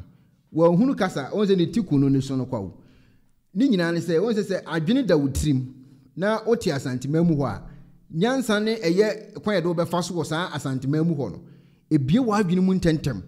e ma wo no da bia no mabrabo mu a wo no da bia hwe left and right because wo di agro obi de ekọ eti adwene no e ho nkomo no wo di a wo ni problem azan wo de be hye ho ne ye say me ya asantini a me mfa me de ne nya azan no ono no de ne de ne ya azan me chem ale kunti a me ka sa asemwe say mobile phone ye kura me obi betima to mobile phone we onfa nya azan onfa nya fraud obi wo computer isi manimu or the computer ne fraud obi su kura ku same computer or the boy aduma papa enti eya ade na wo ya asantini na nyansa da otrimu a betim da ye business no obetimi da ye bibi atwe eye sika bi ama obutum no e wo kwan papa so no wo se wo de sa adwene no ye bone ti enkomo ni yipa enti nye obi wo no asantimamu na ya azan o nyansa no da asantini trimu na ye business minded na ya de wo ho ene 100% wo ye den obe pick normal wo ye den be pick but obi so de sa adwene no be di bone eno nchesi ewu obi wa asantimamu a sa nipa kro no ya azan because me nana a wo tie adwuma nka sekese onya azan ti enkomo ni yipa me papa a wo me onya azan eti ade na ultimate case obi a wo na santimam bia ya azan because of onu bigger question the onu de ne da ni trim ni ye enti no na adwene mu no onim se sa na obi an so te wa santimam na we ne de be for be bia o be politics e be for be bebre na ye enti na se mema nko a mani mema nyina ya azan spirit no wo na mka me kire Kumasi ebia ne anwo ebia na ofu bia na abetena ho it is the spirit of subin enu anything na we say besi we akoy de ni nsemi o kan o hwe na say we Kumasi ni we asantini fi so tie ne ye ne de o ye na sa subin na ede Kumasi no aye Kumasi no otwumuta sa spirit ni bewura wo de just imagine asofo mo nka ha omo a obehu mo social media na omo ye loud o social media beti omo nsemi ya aye obi a Kumasi ano etete no until the spirit of subin no ewoni mu obi etete ne nkan ne subanko sofu bi o etete ne nkan a o be sof kese wa ne subanko eti obetimi apapa sofu ni bidin a wo na sa sofu omu Kumasi omo etete omu Kumasi nya obofo e Kumasi ni obi ni Kumasi ni Kumasi fu sofu na me ka cho omo me papa bofo de wa papa bofo no ntinkan no Kumasi fa de me pacho okay yo me pacho de yo my entie pacho sofu bofo nsemi oh okay Kumasi sofu what you say o mungina Kumasi asofo okay nti pacho bobo na yentie Kumasi asofo ai no ma betra nkan we no bofo we Kumasi sofo obinim we Kumasi sofo oba bese be sofo panyi sofo osu bempa we Kumasi asofo oba bese betwam e de kokum chacha we Kumasi sofo oba bese de twam sofo wo ai offense offense computer mind we Kumasi sofo omunye Kumasi sofo papa mpacho ye omunye Kumasi sofo ti no the spirit of eyesubin no utwumuta ne betene pe ye wo Kumasi ti Kumasi a sa spirit ni wo e den na ma hu se sofo bi eye azan ana sofo bi free ha e no baaye nti wo ya azan e den e na ma hu ni sa me say the spirit of azan honhom no e wo ni mu emra ye wo Kumasi me chose say bia na wo bi azan wo bi ama wahu ana say bia na wankasa wo bi azan ana say bia na we introduce wo bi ama nipa na azan no e de na kire because wo bie wa no ka say wo bi ya azan wo bi afri Kumasi wo ye shop wo ya azan me na wonya adwene me say obi a ye wo ni Kumasi ai titi ni Kumasi azan spread honhom no e wo ni mu ensama wo kan wontimi nkyerɛkyerɛ mtena sɛ woni nyina so wo bia eni nkyerɛkyerɛ se me kyerɛ sɛ de na kyerɛ sɛ sɔfo bia wo firi Kumasi na sɛ wo nu Kumasi ya azan asema me kai wonti ana me ntiase ade sɛ wo kan enti na masan ya repeat ama wo no sɛ ka sɛ eni pass Messi a necessary nipa no ɔgyinu utum sɛ nipa no ye wo nu Kumasi titi ni Kumasi a the spirit of azan ewoni because of say ye won Kumasi akwasi wonyini no ehemfa na otena wo bankran ha abreben me bankran 2017 ya na bankran ha okay nti Kumasi wotena ho no mo kyeye Kumasi ne ahu me atete me okay nti apart from phones adwuma no adwuma ben biem na asan okay now yemfa the topic we ni so na afi yembra main na yi so won se obe kasa me na si no o se Kumasi ne ewo no eho ene etete no sa nipa we na ebe campaign e de ama John Dramani Mahama no John Dramani Mahama we na ye campaign ma no wono age atum so wono so ya azan o enti nsem wo ka kire enkofo so omokoto ma John Dramani Mahama no ensem efi na no mu ba nyina no eye na ada asemu wona ye kan wo se ya wo no Kumasi titi ni Kumasi wono atena ana Kumasi obi a wo no ho bia nso ya azan sa nipa we nso na ebo NDC hu dawuru se NDC ba obi ankoto man na ho ono nso so ya azan ti komoni pa edi se we no azan na ono no bo NDC hu dawuru se monkoto ma Mahama na wo se wa hu ba bia wo de wankasa finger na eko wo wasem ye wo wasem because we mini asantini ona e kasa ye we no so ono wo ya azan a ono na azan no wo de twinkofo akoko bi mu dawuru na wo bo no ono azan a wo kasa yi now eye Kofi Apalo edi nkomo bi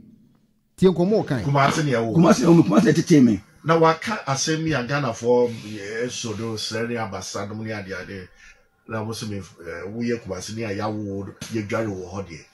wa baba ka bibi se wo bibia ye wo no Kumasi bia including ko wetumi aye bold aba out aba bebo asofo bibia mo free Kumasi ba ya wo kire se wo bia ye wo Kumasi bia no wo ya azan enye emso wahunu de beso kanu asem no beso kanu wa timi and you see the right word ne say obi a wunu Kumasi azan obi a wunu Kumasi bia no a titi ni Kumasi no na dwene so kanu beso kan okay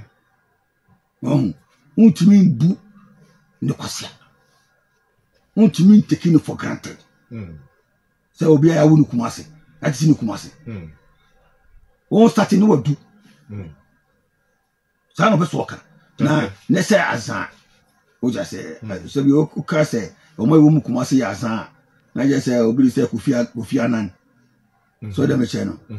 o ga so mo ya azan o mo nya azan so da me che no o ka say o mo pani kufo o ti me so mo pani kufo ya azan what I say me am che anu so me ya azan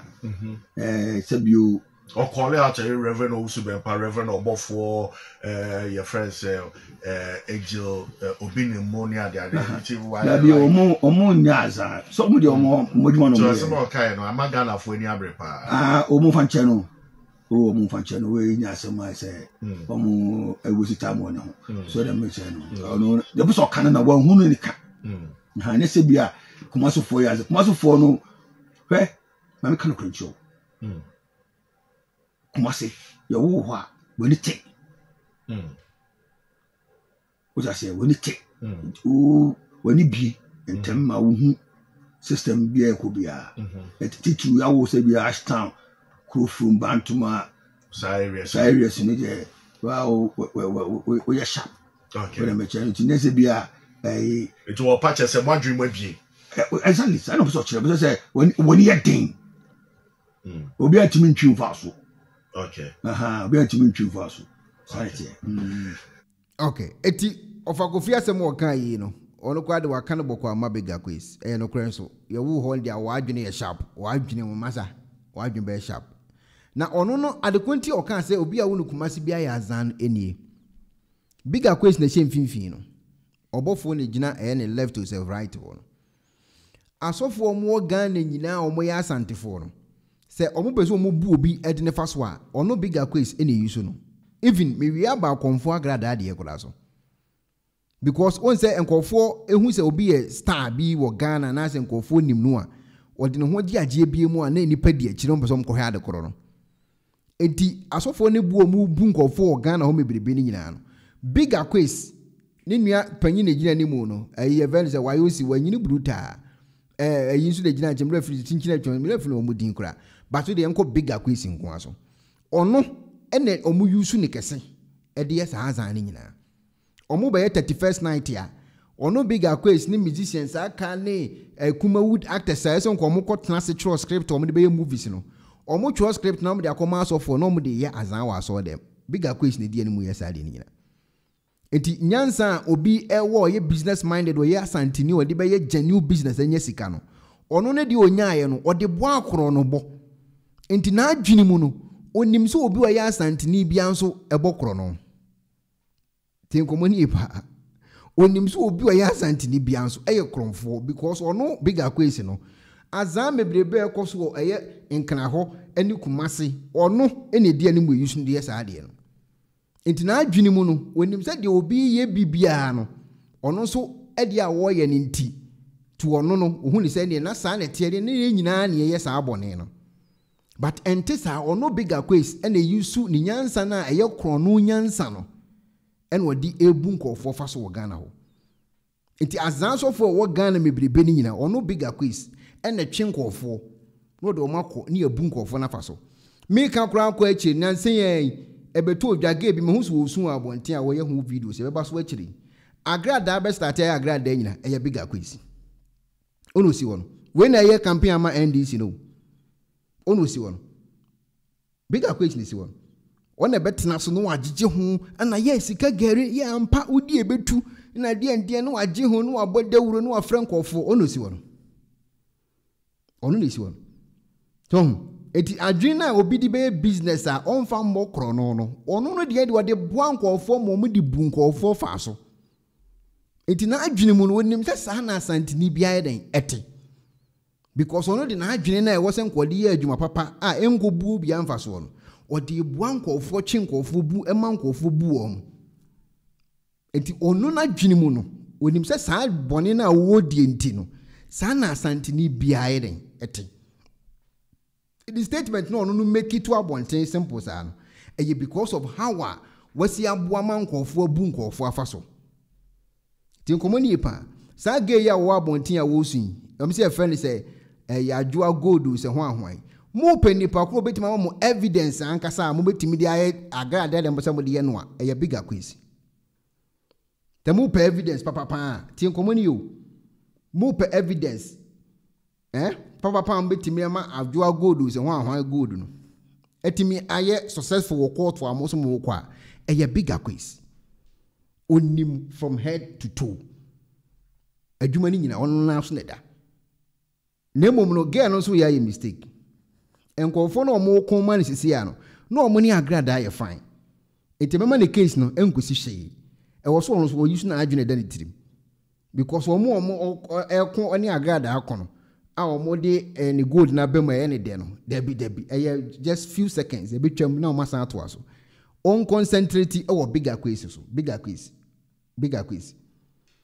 akoy oda TV si onu na betima direct ba bia good ni nyina wo akoy oda TV ni so tisamu entokwa papa bi ku a ona da ho no oni nim ba bia mu gold wo ekwan o fa so oje ekosi hifa eye bigger quiz itiga no nkomo a wona mabonten a odi na oye video no okasa no wote momfa nko bigger quiz so oba kire mu ba bia da sisi a o bigger quiz eni ni se maami we no akoye se like enipa wiase se wunni ska wasema ya ampo se wi ohiani na wunni ska wasema ya papa se wunni ska wasema ya se wunni sika wasemeya hwe meti hei senkagra da ba ena nka mimi hie ni me kwaji egudie ana se agrada ba ena mimi hie ni me kworo ne mpaboa ba akokran ka sa be nka midaje o enso no baji mi good no enipa nimpa sa waji me gudie enso hye ne to wodi ena oba abonten anu obi twa ntro funfunam no ko bia misa na asem oba no obi twa ntro funfunam agu no ko oba no obi twa ntro funfunam agu no ko kronfo eba. Okay, yes, your friend is Sarah Good somewhere. Okay, Sarah Good. Sarah Good we na ne abra wa bontin a wo kasa no. Forget it. Enkofo no omokun e de amame de mechanical na kire o. Enkusi aga e wo san nkofo ne side. Just few seconds bi no omokun. Tin komoni pa. Omokun gold no hu na wo no omoye na a few seconds. Just be about 20 days be so betwa no wasan akosi wo dadam. Wo penipa na obetima aboa mo anya gold no a on with that one bigger quiz on that one. A whole problem ni nyina wo. Wo ka se okọ court. Mo case ni kwedi court no. Enipa oba abontin be defend it first bigger quiz. Me twa adwene si mo mfa nko we so on anim ni nyina mo ntim. No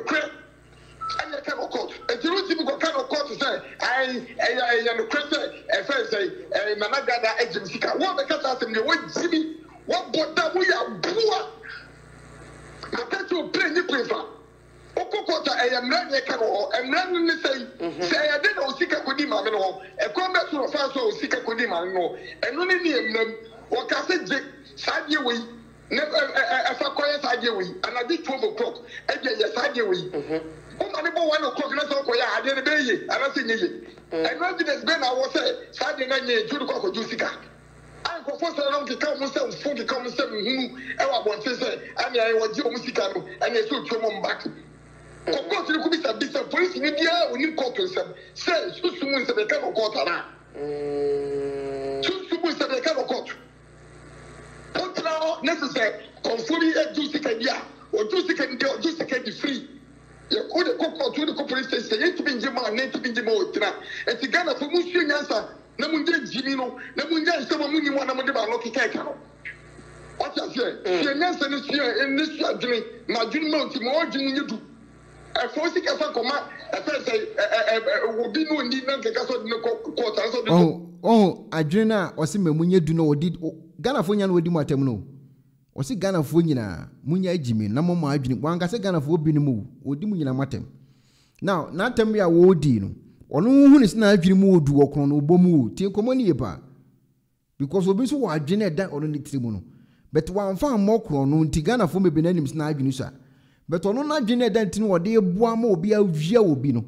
a odi defend bone ni nti na adwene mu no hu ni na adwene so ne Ghana fo nyina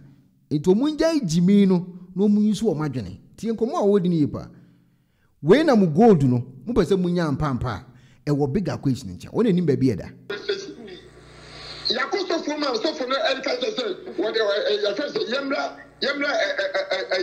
cancer amokutia iska so for the cancer amene yi ade okopen no yakopo ayaba yakoso e ba ko giska no so for no cancer on da what be that obi be ko so for no so ko cancer what did 2000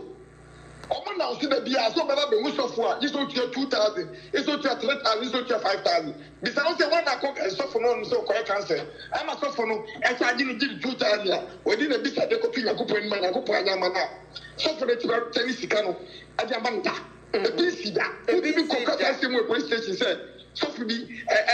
so ma cancer na cancer no ye no o wi se tani sika suffer again no sadi nyakupo anyama mitiro suffer fa ni misika mami it means that the same thing to akufo so what you say it is a bigger quiz e wa bontin wo din komo a mummusa ne say na adwene wo se esu da ne tirimu no o de yeden muti abontin na mo se agrada agi musika edi bigger quiz abeka asem ye mo de ono na ebo amankofo ebu mo social media ono no nyansa no wo ya asantini no nim nyansa no o de boama enkofo de bumu mu wo Ghana ho tie komoni yepa o wi awasan ka atem se mo magimi mo adwini se esua adwuma be na bigger kwesi ye ma agrada o tam ka wi ma no e wo se mo busew enti de won be kan to abonte nya asantefo nko o hu ni se Ghana fo nyina agibi won nanim yansa Inti agrada ebu nkofo fa sene nkofo usu a ono bigger quiz ne ko no akwa defend owi an ama ne car na adwene so no hu ne so yekumasi ni a onim nyansa tie nkomo na wodi ni ye agrada ebu nkofo fa so agi we na agrada ye we na agrada ye sei na agrada ye sei owie no tam card ma bigger quiz abusa question say oye den adwuma na ma ne ntia ye tam card ma no presenters do do say na wo Ghana omo kasa o radio so a omo boss eche omo cars e wo se mo busa sa question e mane nyo there's a bigger quiz akasa tia santifo case cruise obi e na ti ho a wo su sa agrada agi na japade no bigger quiz nim ho bi mo penipa meti makofe na mana koso wo a o na gina ho no tam ye tam ka ma bigger quiz nipa na wo ye ni interview no ono so ya santini o ono so ye mane ka e di adwuma na nipa ne ye ma agrada enti agrada mane ka omo hunu so munim nyansa o tie nkomo na wo di ni yo mam fa ne terasa onu no hunu so ono so dim nyansa enti wotwa wo be hello etisen then wo bi wo ye blogger eti ni baby agrada atam ka edima no mummusa ho questions eti bigger say quiz asem a waka to wo no ye ba biemu meberew ensem meberew nana agrada nufuta braba Patricia Kyei-Duah practice AK nana agrada ka wo de mami ye 2020 wow na ka we to so because me say me be atwam so ma wo ka aya we ka wa ka do say no dem ka 3 every year be o ma me ka for every year be o ma ka for say me buy 3 years me buy you alternative 3 years me first year I year 2017 o ma me ka na Hunda Santa ana eba year 2018 o ma me Hunda Santa and eba 2019 and o mami eye Halanda na o buy am o ye the mami and at this 2020 so o mami Mercedes Benz where model by we GLA Formatic wow C250 okay 2017 model right it is aka your dey ma we nyina nyame ya dum na sabe bread there so wo je adwuma wo do wa dey ba kwa na sa adwuma ntina wo dey ama ade ba ko mani je woni say omo mo hwem nyina no ene ana ombewu say TV stations e maku be biensa wo Ghana ha say ye TV station a eye adwuma wura no edo ne ma ono mo ye adwuma omo timi yi enipa mienu amu TV station mo yi na Agada fi wow okay eti Agada na atamka we di achepade no ede no ye ma na wo che ne ka nipa na wo ye ni interview ede no ye ma Agada wo che ne ka bigger quiz esane pade ni san akogina ba bia no mu di nkomo oso wonim nyansa wo ya asantini india wona asantime mutu wo ya azan a wonim nyansa because ordinazan no ayi nyansa sem no no hu ni se onim nyansa se no bia no ode boa akromfo me abu Ghana de hye on na e kasa yi o ye ma ne ka wie ni san kofo ni me no mo ye interview me ye so se ma sho mo ni mu nso mo le gina ho no mo hwe mo ni mo sho mo nso pa o mo ye no mo gina ho no na mo mu san kofo ni me ni se di adwuma no nso kwa ye ma agrada ye ma ono nso ka o mo ye no mo gina so mo ye asantefo o mo ye no mo gina ho agrada ne workers ni san kofo ya na edi adwuma na o ye mo apart from so o mo aye ye venison o mo je venison grandpo presenting so hwan na ye wie no omo ye wie adi adwuma biem no omo ye masa nkofo no ti nkomo ni pa omo na boda wuro ema nkofo etimi tuka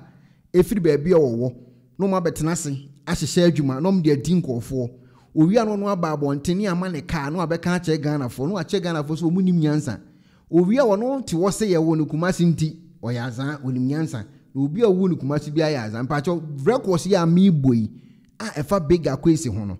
me record ka ho bia na ono no record ne yebo no sa padi mienu omu gina screen si omu di nkomo yi no ye che ba ko nso ka biem omu ankasa beka wo ha tie no konfo ba nso nei so che wa bia no che wa no ada che ofi na kuma internal onji biem o frank tu o che o ka eyeburu nyen wo de card papers nyina ka ho wan fa nko me ne wonso watwe na ni ahwe nchen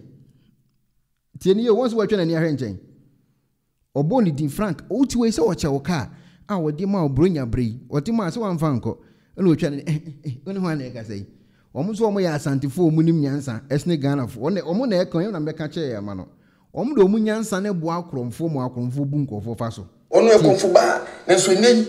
so che wa bia no che wa no ada che ofi na kuma internal onji biem o frank to o cha o ka e ye brunye o de card papers nyina ka ho wan fanko me ne ho na kasa wan fanko sa network to be network shada ba cha o network we de e mu da ho de me kan say e ye brunye ya o cha o ka e na me so cha so me ka o cha o ka no de papers ka ho me so cha me so ka so de papers ka ho sa me nya ne waka o nya ne waka so ne Philipem any the way we see a pema me na sema we see bem ti Robert wa ho Frank ni busa se me de menya adwuma ma no guy no wote wo no a wo so onu nim nyansa na bega kwesi no onu momu ba be kirikirem adekunti e ma Frank ne ka wo de munti na wote ne ho asem a obisem egu sa asem na wote no e no kran se enye no kran no obisem no eno no odi hu se odwuma pa wo ye no enti we dey say so odi sa che de che okoye so for kra bia sa na ko be ye me pa cho David okoye so for dem ma ti Frank ma mani esi ye onya confusion ya onya confusion ya David ade tie komo mu die no agrada ba ye konfo no omumye no omuti we na enyo omu de sa agrada ba ye konfo tinchina mami de so sachire mbo onya konfo na edi entia ye cheche omu cars edi adwuma na omu ye ma ne yonko se we no a oye presenter o se host no I bigger question e kan o se host no eti agrada ho asemu a obusem hunu se enya no kore no aba abonten aba be ka ho asem enu ti ne cheka ya che ne ka bigger question so ono so ye adwuma wo ye presenter se hwan ono so ne atam ka ne de akwa akoche no enti hu so mumie no gina ho ye interview omo ne unim so omo nim nyansa se ne Ghana fo nyina ho enti no wa abonten e ka che Ghana fo se asantifo ya wo na asantimamu bia obi ya wo na asantimamu bia na ya azan no because adwene kase da asantini tirim odi be business no na wakona nim no omo de na mfa nyesa omo de bo obi o ya azan achi edom no omo de abu emobrowa na omaje omo sika na omo so aje omo hye enti na adwene mu no onim sa asantifo nyina ya azan tie nkomo no to aso esuma sofu bi no be ka che ne sei na na grada onyakopa asuma me se me ka nche o sei wakomna okom jai ne fatu ni ya na menkombi mu me konya kopo ko ka chense me se no onfune ni ntomi se me susu me ne ba o man 50 years nka ho ti asem wo ka wa ha no se nyankopon kra ka so be sachira agrada obe ka che nyankopon se onfune ni nto ono bigger quiz no o man 15 years nka ho because ono so ye ne ba edi enti na wo ka sa agrada be yes of mame onso wa che boy ne kada obe ye so of mame onso wa che we mu kas tama no che kas ne tama no omu no di animu tie nkomani ye omu ne di animu ekwatwe customers e de bra agrada ma agrada ebu omu fa so ne ama omu hye sese na agrada ba be yes of mame no onya time nkonko ya azan no enkohwehwe nkofo ne ho ahwan no obi a collection ne tight ne die no obegegeye but tama no ye kromfo na azan no wosoro enti e ka ono nko ananka akra dan be yes of mame nanko onko so anya konfo no anya kwan akwajeje cars tie nkomo na yedi ni yo enti bigger kwezi asem ono no ka wa abonten no e fa asantifo ho no ono no hunu so onim nyansa ne Ghana fo mebiri enti odna adwene no eboa maami no ono de abu Ghana fo na se nyankopon afre maami so ombe yes of maame dia omfo aso because obey yes of maame a onya cars biem ampeni ampa obey mam wache ne ka onche ne ka ti nkomoni yepa etisa nkofo mieni omu da school isu no edi adwuma na no omo ye ma agrada wotentam cars edi che wo mo tisa mosimu adwa godo se sera godo se ho ahwan no mo pe location a nkofo no meyi a kire mo no mo nkofo imi no o me kire mo ba bia mu gold na wo no ba bia mo de nam de mu di agorokra sa nkofo mieni omu da school isu munko ye omu interview na mumuso omu gold no nsem na mumuso omu se adentina gold ni case ne bae no ono ogina ho no so ye asantini onim nyansa se efe ne bigger question no oba abonten ebedidi omu a yaje omu sika na tem no munko sa nkofo nkobuso omu because na adwini mu no wonu ne so ye asantini a onim nyansa into de beboa conform ye bu nkofo mumusa ne se obofo ye program a obofo ye program no ko frɛ ye musicians ne movie artists ne whatever ne begusu na omu gusu concert omu ho a edi emfaso no munya wo so munkobusa wo mo tie komoni yepa munkobusa wo enti omu na ayusu asofo ne omo adwene mu ne azan no atai o machi because omo fam kakra na no omo wo no e na omo de abu Ghana fo afaso nti se Ghana fo ya bu mu afaso a e ya bigger quiz e na ye leader o no e konfuba na so nei so chewa bia no chewa no ada chewa fi na kuma mu internal onji biem o frank to o chewa ka e ye brunye o de card papers ni na ka ho wan fanko me ne ho na na kasa wan fanko sa network to be network ba chewa network we de e mu da ho de me kan say e ye brunye ya o chewa ka e na me so chewa so me ka Wacha waka no the papers ka ho me so wacha me so ka so the papers ka ho so me nya no waka onya no waka so le filipem any the way a usi epem ame na sema usi be ma ame no na wote ne ho asem a ubisem ehu sa asem na wote no eno kra yan se enye no kra no ubisem no eno no di hu se odwuma pa wo ye no enti we dey say so bi sa che bi chew okoye so for kra bi asad na ko be ye me pa chew David okoye so for dem ma ti fragema mani esi ya onya konfusi ya onya konfusi ya David esuma sofu bi no be ka che ne say na na grada onyakopa asuma ne se me ka nche o say wakom na okom jai ne fatu ni ya na menkom bi mu a me ko nyakopa ko ka che se me se no onfo na ni ntomi se me susu ye ne ba o man 50 years nka ho what you say it is a more baby am gold wa mun ko hu sa akwa na desk no wona so nim nyansa o ya santini be ma wonim nyansa wona e kan en wode ni nyansa na kobo omo ya akromfo omo bu nkofo achi en wode e bu nkofo fa so bigger question that's no ono na ye advert alternative so a no ye advert mukodi akire ne ebu mu ano asan ba abonten asan abedi mu matem se munim nyansa because also ya santini to onim nyansa no obasan kasa nkwasesem no de akire mo enti bigger question as ye bu mu agrada ebu mu a mumfa mani bre ne nkwasa akwa wi so evidence mebre ho ametim de akoche sa akwa wi because oka ho na sa adwumade ni nyina akọ so a wode bu nkofo wa abonten a o kan kire mo se mumunim nyansa no ye ma ne case ye che ne japade no e di adwuma no we na na do ko be che ne workers japade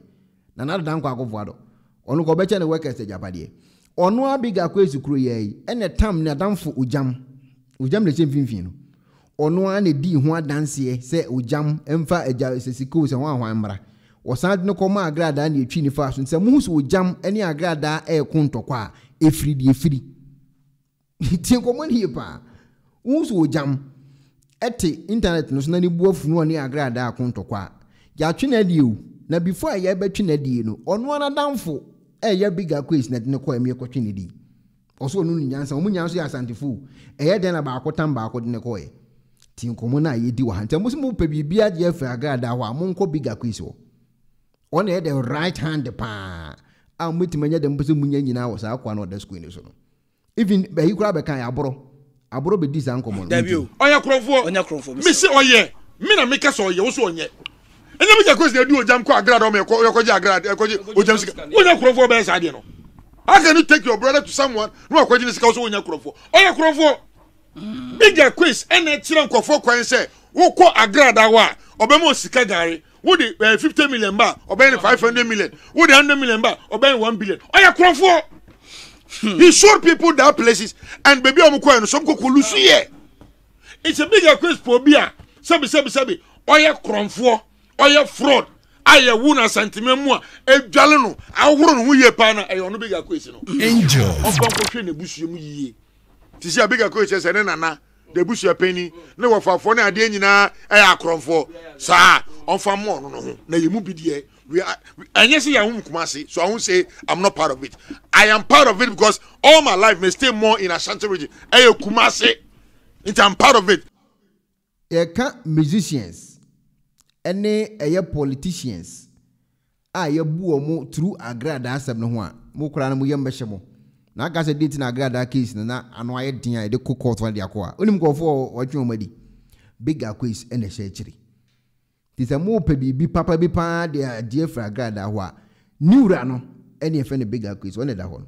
ono so onim nyansa na wo so asantefo ya akromfo na ho anwan no ono dwumadi odima agrada no ana mabɔ ne record nyina de akire no ono na damfo ko ne ko onya kromfo mi se oye mi na me ka so oye wo so onye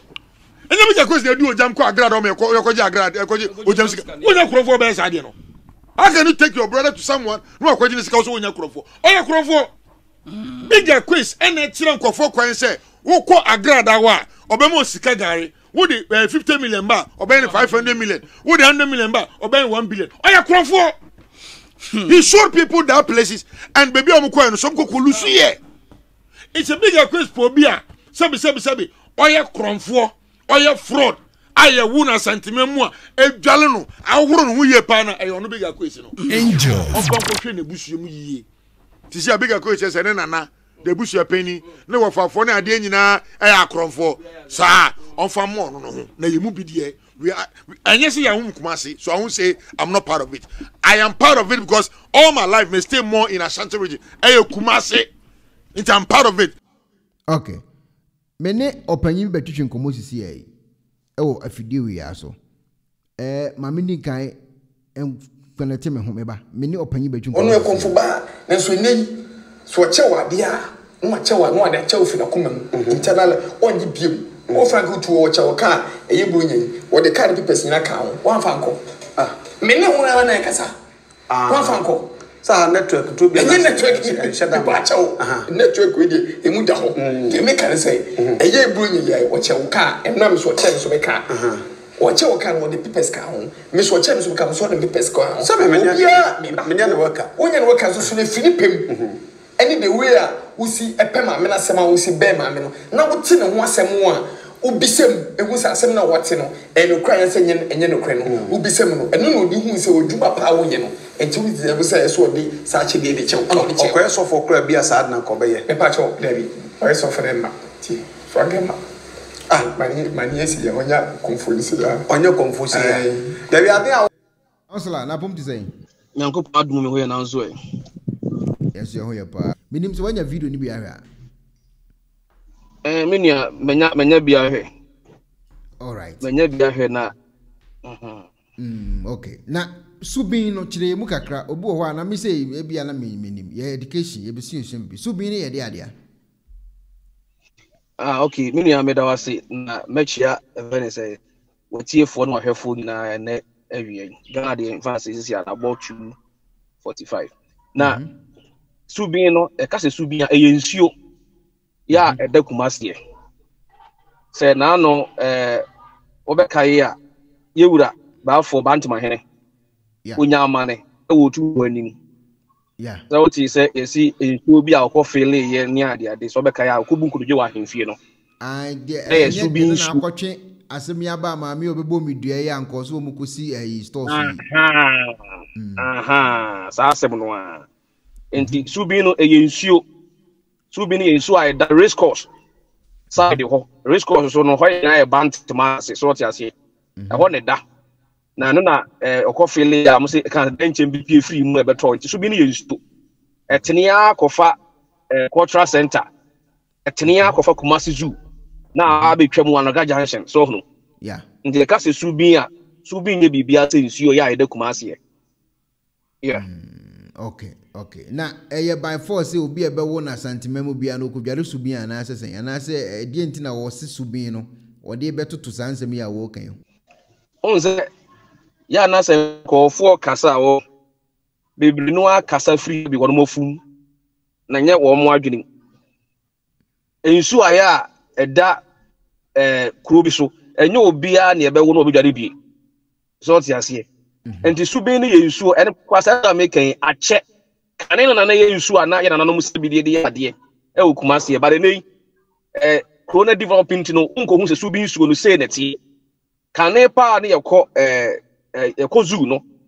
na tamu se ta tene be fa zoo ho sa de ko ba enei no a Kumasi develop no won se da hu nsuo no pa ba na kwan de da ho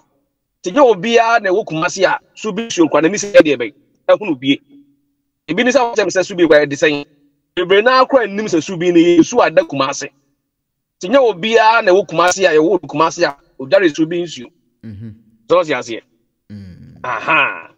na unse okasa with arrogant fence obi a oni nimdie na okasa obi a oni fat na okasa amanko fo atene kakeke me nka ne sa okay na sam a wo kan se watia wotie ne nsem ne nyina kokusi a as a toasumu ninsemu a woka na toasumu se obi bia ya wona santimamu bia no oyazan toasumu mbacho wa woka sei wo yazan na ayo me da se he onze se no ho empanyufo se obofo ne de na maye de be eho apaso Ghana for abetia se anti ankofo bi a woka wono mu a sebe hunu esansa asante so na asante wodom so te ase saa de we adidi mu a menne se edu se beto ba bia na asate ene ye de no air trend e wo bibi mu so te ase enti saa na issue ne tie ye kasa bi ye wo obi wa asante no ya azan a ye obi a wabri tirim na o ka bibi e de air trend ana o pese o ka bibi na attention ba de so na entisa no enipa bebre no asabe wono mo abon enti obuntimi o ka se wo de ade mienu asabe ese to nti omunyim baako na omunche difference omunhunu the word say obi eya azan eni say obi ye smart say wo ye obi asabe wunim nyansa wuntimi make difference out of it they make out to say enti say ye ka say obi ye smart na obi ye azan enti say obi ye bold na obi ye arrogant one ya won't me make a difference so obi asa wonim de e for mo a obi self esteem e wo high na obi e arrogant one ya won't me make a difference out of it but what they make you say good it takes obi okuta high clairvoyance na adwene do and na the word azan and say obi e smart no obetimi ehunu ebi abobere asade we na awe Ghana foa fiti kwa me nkroma penso ebisi ne enti enkofo bebre no e kasa wo mu hunu asantefo sebe ye yazan simply because one mo abon a omuntimi make a difference out of azan and say obi smart asantefo enye azan but we are smart na ma kire odi ntia asantini bi ni wa wo ya azan se e ka se obi ya azan dia na nya asantefo nko na nyina obi ya azan but e ka se nkofo bi ya azan na nya asantefo a but nkofo bebre na attribute yen smartness no azan because sabi obum de be e o form pa short making me tia pa ya wo ba bi ya e tabuo e wa asantimam se se wo to asantemam a wo hia dwetire because wa gine da wotiri mu nko ano e dwetire de ye de be e ma wo onyankopon adebo mu no odum asantifo nyansa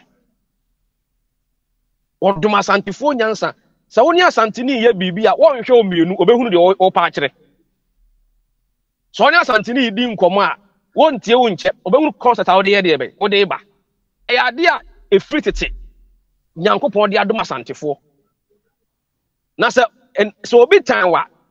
na osua wa asa na nyene papa mu a e de obecha de pa so de besero inse se be ka kire Ghana se ye ka wo ma ye smart ye asantefo a nipa ne wonka but wo hu hini etan nti no obeka de se wo azan wa osua wa asa akira de pa so se ya woni mu guase ndi but asantini enya azan but we are smart. So we are smart. Na mamenka bin chiro. Yan Ghana esikafo.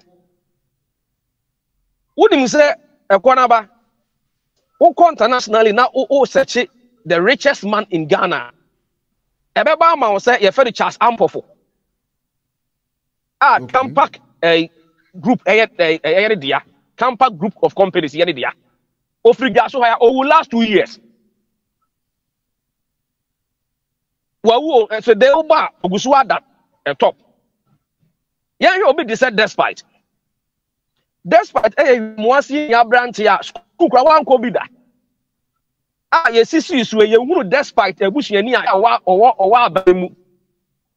but oh yeah we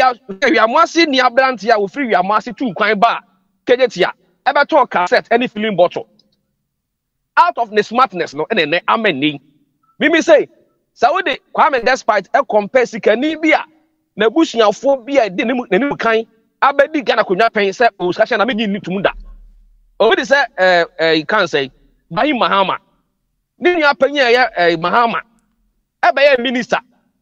obe e kan say MP zoti ase ebe ya vice president ebe ya president they say ni nua wo sika anya nwanwa as to compare to Kwame despite he any wa wo free wi amoase it takes obi a we smart na or very much intelligent what you say na betimi do some pepper so no yeah you obi to say this guy Kwame bedi akon cheddar fa efri brekum ya Asante Kuro ne fa efri Nsuta or ya square ya brand here yeah how smarter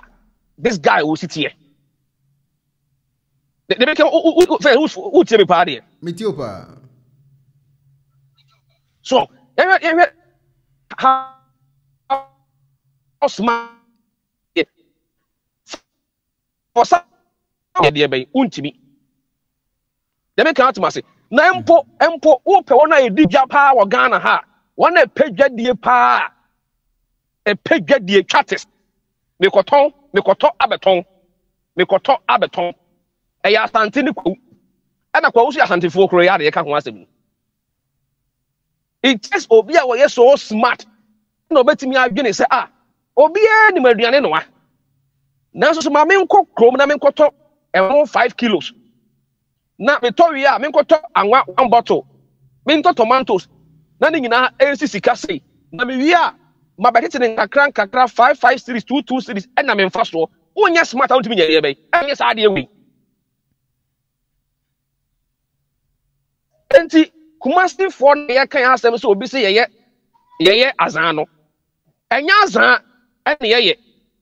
onim se we are smart but enam nipa bibi ntia ekuo bi asa nipa ewo mu na sa ekuo no sebio wono tan Asante for because sa ekuo ye support Asante omo dimdie mu no Asante for do na support sa ekuo nti no ye ka bibi a na ye ka sei no anya san nipa we nko a na e kasa asem we support ko ben NDC be akwes NDC ni okay akwes why NDC ni NDC from yes e beto aben and no matan Santia besine o matan Santia besine NDC ni Asante ni asem papa mu da wonim sa Asante ni ya ade fita na so enam wo time any basic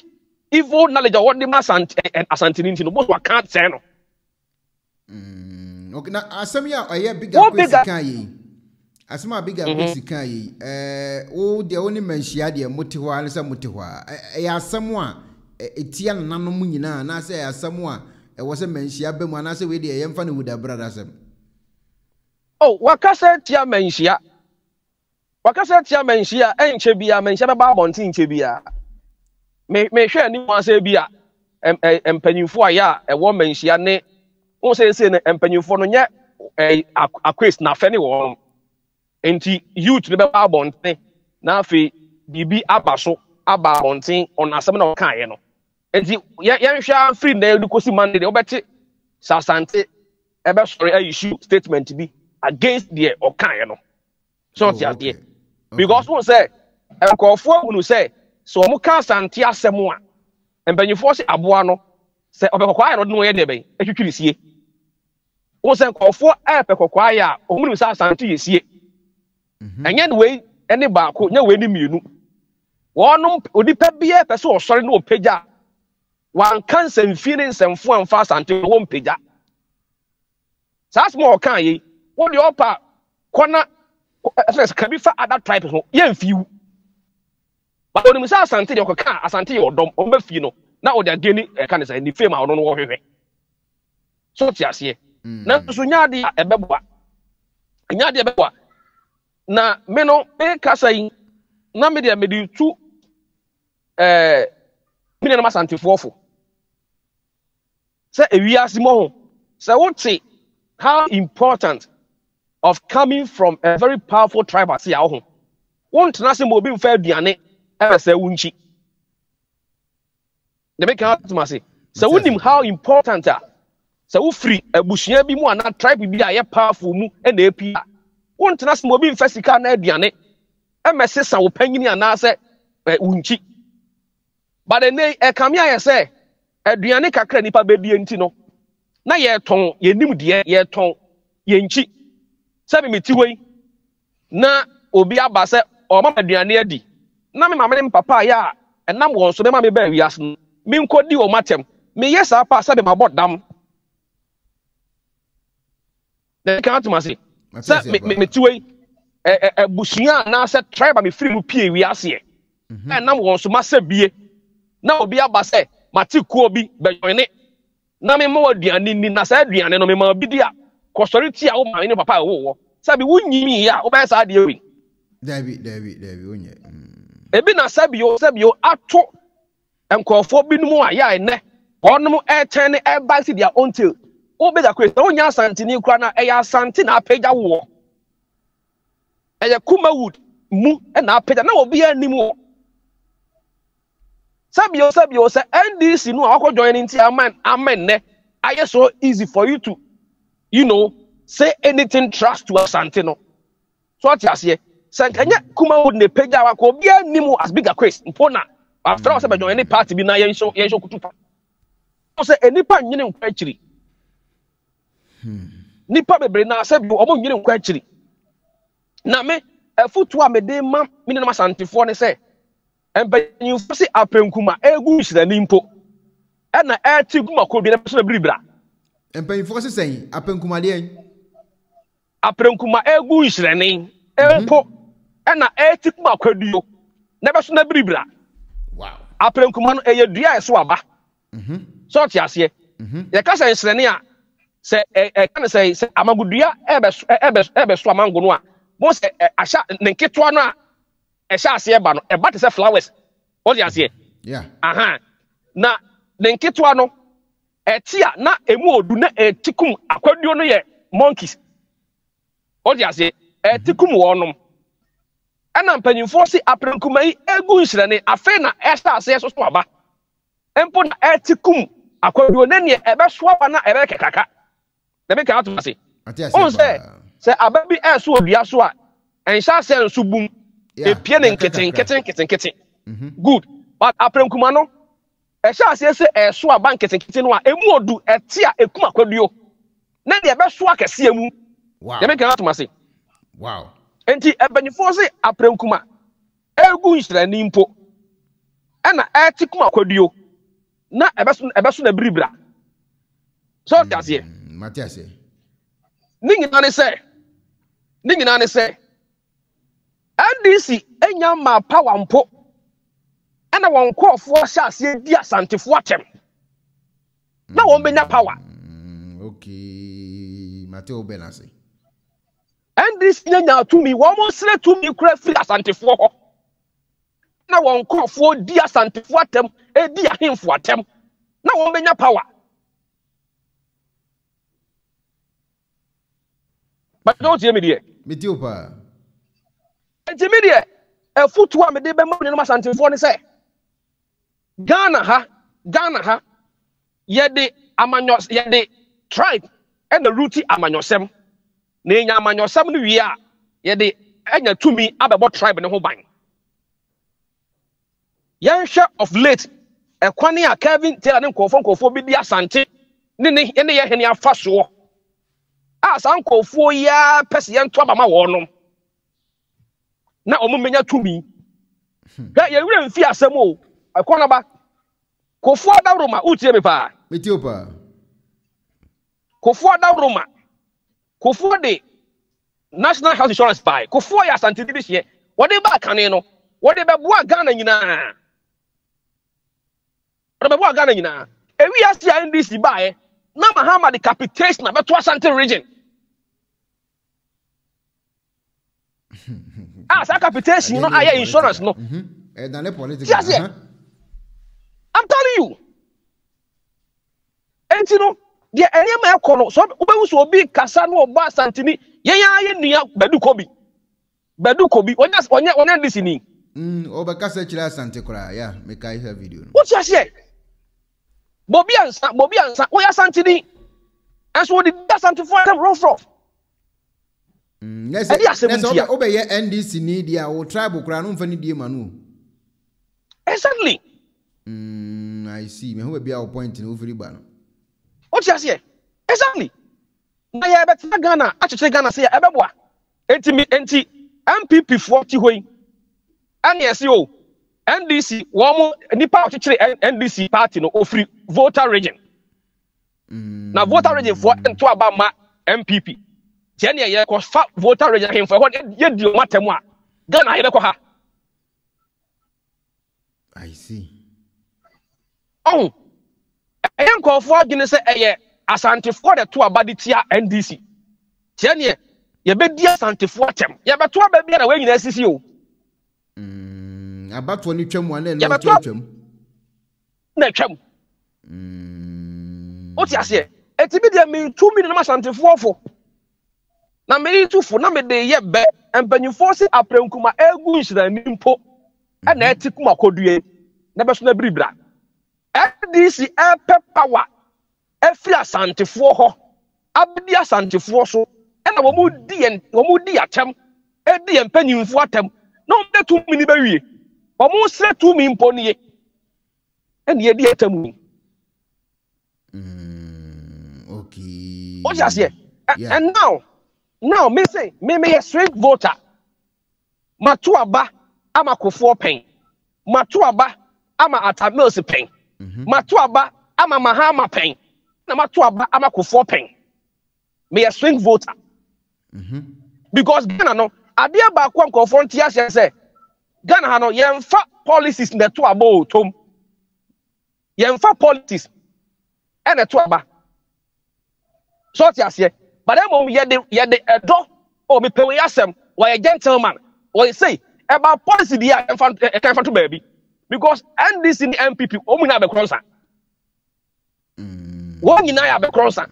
one na eto aba because me to aba menya direct benefit every party bi mu no we are few almost can I say 60%. Okay. And to aba so menya direct benefit no 60%. The rest no ye to aba because of love about the NDC now him say ababenya minister me ma me baba MP dia and ye to because okwa e bi be count but them wouldn't any direct benefit from the NDC party now say okoto man dia and ye make catch say wo be wi abedi watem wo be wi abedi watem mahama ba wo ba no wo mama sante me catch no play mahama ba wo ba no wo mama sante nese enu so ye asante campaign team for ni nyina no edi asante atem no so na be so kire my ba bontene kona my ba bontene for so many times abeka te mahama say ye ne nkofo a wo mu claim say omo ye campaign na ba power no e dia asante so onim hu bia wo mna bontene e be issue disclaimer no ma twe hu free mu wa ba bontene wa ba eti mahama so kire say ensama ekoso social media no onim insult Kevin Taylor e de mo tumfo onim enti media ay when you know your election ay politics mo de yasa nanka big acquest bet me big acquest o nim se Kumase e na ne dia onya ne big acquest onya free ye bet ko na platform bi so akasa kasa finwe se obi a wodu Kumase bi ayi azan e ga to bi azan no te ase ese enti no sa na tie mi nia etiefo e de o ma dwenkire e bana wanu AC no the big acquest ekan yi wam ye hunu se enye se Kumase anasa asantefo ya azanfo na emum omu yusu o madwene e de pesika ate so omu ye sharp pa enye azan kwan so na onu no wie na ode besi asofo no so ene wo kire se asofo a omu efri Kumase bankran na ase tete omu Kumase e ya azan ntimi nim se eno no onu no gina so e de make is an statement ne se asantefo ya wo mu asante adware so bin enyina ya azanfo ne dia wanu sidie na okanfo ne nyina ya meka ina ne say the chairman ka say kuma obi onupasi bia ya azan no it was not for asofo amu ya azan omu fra asante bu ne man cancer but the world can one host no pushing no and the man making reference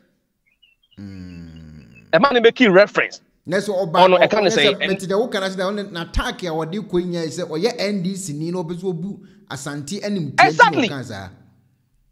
exactly okay mate wo enya so for sem enya so for sem so tia ene se kase e kona ba ma mika se ba kontrol osofo bi okra bible bi ayazan ene no krepa me gitum 100% osofo bi okuta bible so ye Pentecost ni so ye Methodist ni so ye obofo so ye Francisco ate so ye hwan onu nyina ayazan Christosum ayazan Christosum ayazan why na huru nyankopon pen wo no kasa incapacity as traditional man anameboa exactly Christosum ayazan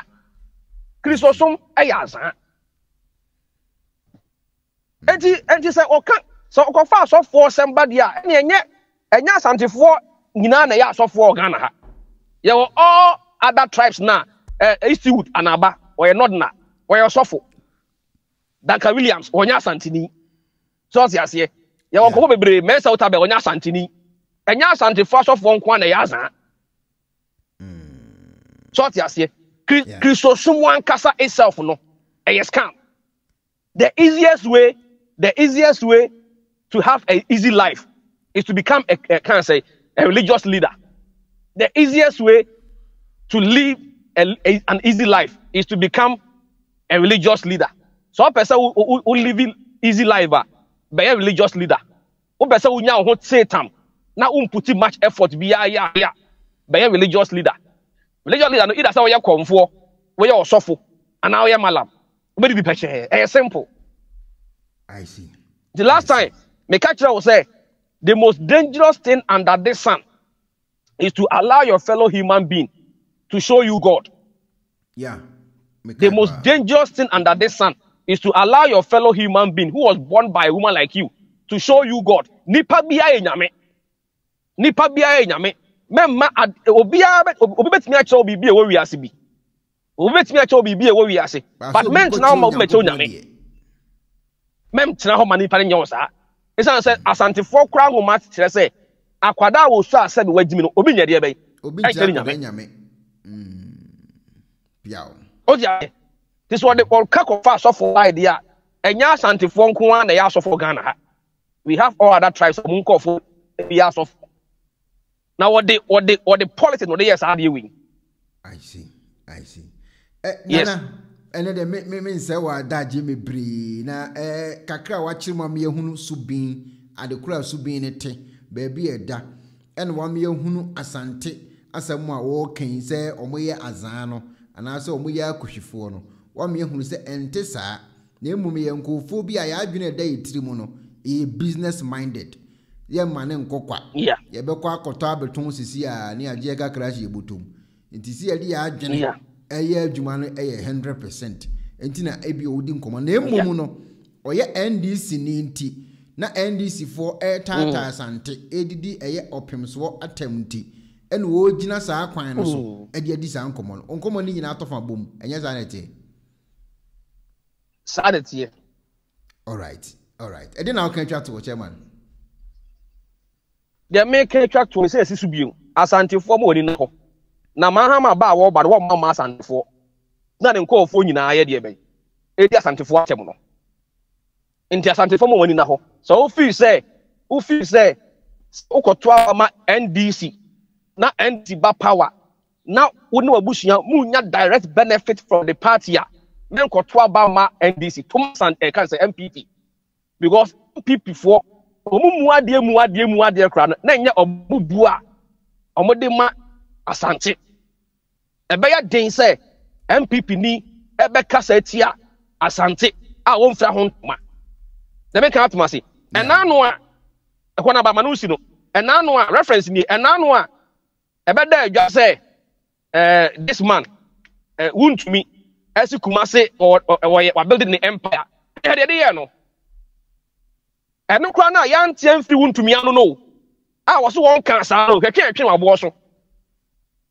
your friend wokoi unlike a kwanya NDC nitimi he wani mu odi watem kan sem wo yensem fi kire wo entibi na me catch us antifo say sa wokoto aba ama NDC now feel say wotuma NDC na mahama ba woni wabusunya benya direct benefit from na memu odi akotuma no but dem mom bibi say ni ho na wokoto aba no ama ne say wo ya mahama ni NDC a mento ma no because omuni adwene pa de ma asante ebi na bela kwesi ye de be eye no e de ma no asi Dabio onya krofo me se oye me na me ka so oye wo so onye enya me ja kwesi de du ojam ko agrada o me ko ja agrada ko ojam sika onya krofo be sa de no. How can you take your brother to someone no kwesi sika so onya krofo bigger quiz ene chira nkofo kwan se wo ko agrada wa obemo sika gare wo de 50 million ba obey 500 million wo de 100 million ba obey 1 billion oya krofo. He showed people that places and baby omukwa no some kokolusu ye. It's a bigger quiz for bia sabi oya krofo oya fraud aye wuna santimemu a edwale no aworo no ye pa na aye ono bigger quiz no angel ofan ko hwe na busuemu yiye tisi a bigger quiz se ne nana de busu apeni ne wofafo ne ade nyina akrofo sa onfa mo no na yemu bidie we anya say ya hum Kumasi so I won't say I'm not part of it. I am part of it because all my life may stay more in Ashanti region Kumasi I'm part of it. All right, bigger questions and some ahana no so ekosi see e ka say de bigger quiz mohu onu akasa wodi nkomo no baby an nkomo no firi baaye enne onu bigger quiz so boa waboa ama asofo na wo so mo ya azan no ebu mu ampa asofo asem amudidi akire se ya ye ka say no se mama mawuli ene obi eku page no so emza afi no aba page o se say how dare you put Bernard picture on so ne Bernard okay na papa we akwa we asem no kan na guy we asem no kan me ade me nim say guy we no kan asem dia guy we na say guy we no kan asem no na asem no guy we and asem abranti we kan no ambam enhun komoni edi wa yemfa wo ho ne wo prophet a wo ye no hwan mu fo asem koto baby ye ne check wow was wow papa news or sister was papa na dada ne sa concert no e mo asem ho ne asem wa waka na mbe men hu komoni edi no wada se asem wa waka no ambe men hu komoni edi mo na mun so ni concert sa na de achi masa mun fu asem koto garbage bim na me enwene o so wata se enu komodi mo yen check mo wata se e bo problem ubedi akira at the end of the day they be see and be no be free maba e problem get off we best of problem so that's the bigger case na na so aye kan na ma no se mama wole edi enkomo e page wo no mo e preso ho an the bigger case na nkasa no ono oye kromfo because obua kromfo e ma kromfo ebu Ghana for e de faso tin komo ni pa obua kromfo e ma kromfo no egu ebu eye enkofo e de faso enti ono ba bontin be ka say onim nyansa ni nyansa woni me because say oyusu sa ni nyansa na obidi ye business papa Ghana ni anase Kumasi ni anase Asantini e de ton na ade no ono de say nyansa no eboa akromfo ma akromfo bu nkofo fa so enti to ono no ohu ni say onim nyansa e de chen obibia wo Ghana ho even bloggers e wo Ghana mebribe ono bigger question nkofo ya teto agrada atiche omo cars omo na kam ye tie obi blog ne bi na bia wate asem na wo kire wa adwena no so ye che ho ka eno ho question wo se mukobusa no mumusa no ho question e de na nipa na ye ntia obi asem asi na me kire ma adwene na me che ho ka eno ne ade ma wo se nkofo kobusa no very important very important pa so what I say ti ebushafo nkoma ebedina omo am ba platform iso a say no mu free spirit na ba physical masa uye alien a emba ha nye aliens na wa ha uye alien emba page so uye obi a wakoma abehye wa adwene ho ana wa adwene na tu abehye wakoma mu a ha ba benya problem because ye ne de yakoma ne hye ha ene adwene home ane ya koma ehome wa ha so ya koma ni o ehome ana adwene no so ehome nti fi ha ba ha eye adwuma mo de na akoma na tu akwose wa adwene ho ene ehome wa adwene ho ana wa adwene so watu abese wa koma mu ene no so ohome nti wo sam no ye nchekew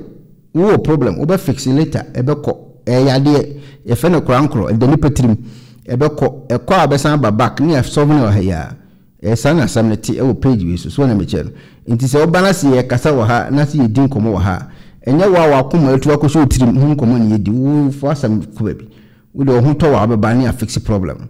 what I say who post na me ye na wo se me de Bernard no e picture to so e Bernard so hwan no but the picture eto eye me no so thumbnail no so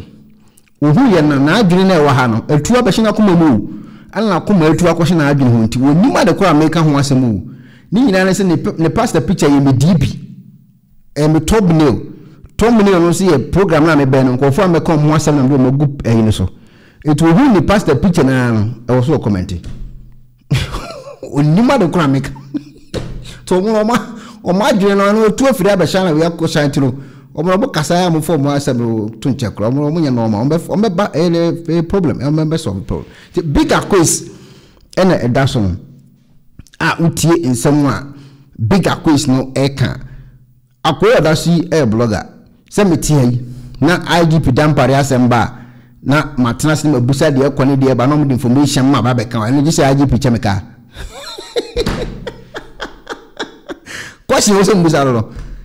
IGP asemba mi fra mabusa o senior ma be o jack de na eko no wa chire me muso wo bia o si mi so okay ma be chire ma adwene wa ha ene gise IGP fra me no wa chemika mumusa question then blogger or no blogging news ye tam card che no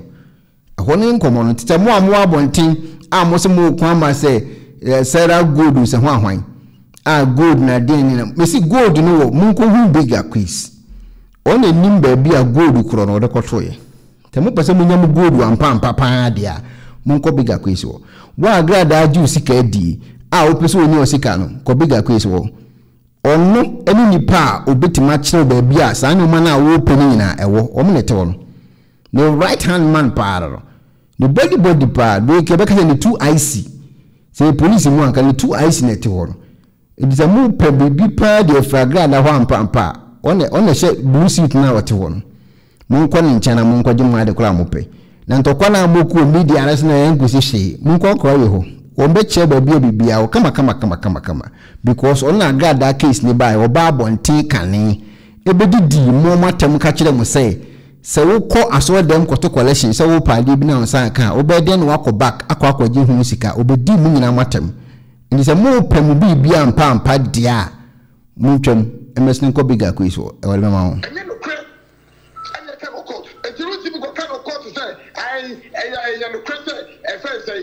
Nana gada agency ka wo be kata asem ne wo jibi wo boda wo ya bua akati o play ni prefa okokota eyamra ne ka no emra ne sei sei ya de na osika kodi ma me no e ko be so fa so osika kodi ma no eno ne ni emram wo ka se je sadie we ne afa koye sadie we anadi 12 o'clock e je ye sadie we o ma ne bo 1 o'clock na so ko ya ade ne be ye ana se nye ye and not this Ben, I was saying, Saturday night, you go to Jessica. I go for so to come and say, come and say, Tiasemo ko se oko agrada ho. Ona ti honu. Obode wonu wi na akọ agrada no ho. Na agrada se o media di wi ma o. Diko tu sumi ase. Ebo 2 o'clock asore. Na ade na fire wherever. Na o ma ne bo 2:15 ana 2:05 okra no a etwam. Enya ade ne bi eno se abela na spiritual problem. Untu fan kokot. Mugold na munsu hu ni ho ahwan. Eno ho atendidi ni wodi. Se musu mu pemu no ma mo nkwa akwa wi ho.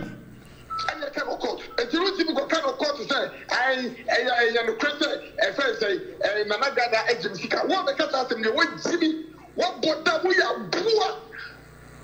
akati o play ni prefa okokota eyamra ne ka no emra ne sei sei ya de na osika kodi ma me no e ko be so fa so osika kodi ma no eno ne ni emram wo ka se je sadie we ne afa koye sadie we anadi 12 o'clock e je ye sadie we o ma ne bo 1 o'clock na so ko ya ade ne be ye ana se nye ye and not this Ben, I was say, Saturday night, you go to Jessica. I microphone don't come myself, phone come myself, who ever want to say, I mean, I was your musicano, and I saw your back. Of course, you could be some police in India when you call to some. Say, soon as they come court.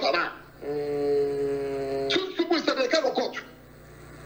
What now necessary? Conforming a 2 second year, or 2 second day, or 2 second free. You could have called to the corporation, say, to be Jima, native in Jimo, and to Ghana for Muslim answer. Namunja Jimino, Namunja, someone you want to about Loki Kaka. And then that one. About comment section, Papa Kwabno say about how did he know that the person did not do it or did not do whatever on time? This is a bigger quiz. This is also the answer, and Munkubusa answer any bigger quiz. One who answer the mamopa. You know that big dream, a big dream, the reason show Michelle. Patricia was a bigger quiz. Stop your nonsense and go and fix your motorway. Me go throw at the buy and so no. Bigger quiz question be am open. Me say mo nko no ho. Nko bigger quiz o. Onu mu nyansa. Obechitam be asam information am open nyina no. Ewo bigger quiz o. Titi. Dem be mu be am nko papa no da o. Ye nyansa ni sia en ni sia dwene. Ma dwene no ti mo dwene nyedu. E fo sika fa koma e fe say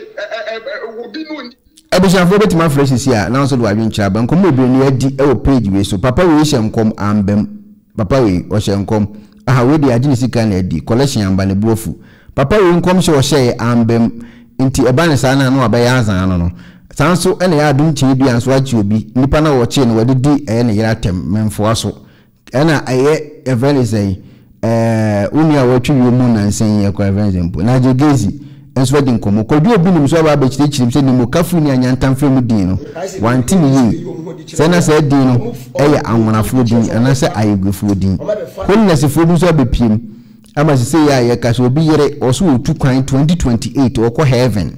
ati se enya asam ketwa ana bigger question so be din nkomo so obi bia wo na santimamu oyaza ababa din nkomo achechi me so amune hu se wono agasa na mu oyaza kase pa kodwo obi nim se ni mukafu ni anyantam frem wanti dini yi ai believe angels be you ho di kire me a omu bodin bi kire so ba befa hello omu befa edin bi wasasi so a omu de ye adwuma yes sir edin no omu boy am me ba bonti be bo ni ya me hu bo ni kwa be bodin ni tanta ejo so e ya na nkrofo bi nti asante ase me kire onyo kitu e ye frɛ se wuti asante obi a ne frɛ no owner service owner service owner service owner service you be a na oti eyi na baby oti no ohono na okuta rere first tete no 80s no no na ye tre eyi born race bi na ye de twene oma efiri eyi friends friends and cry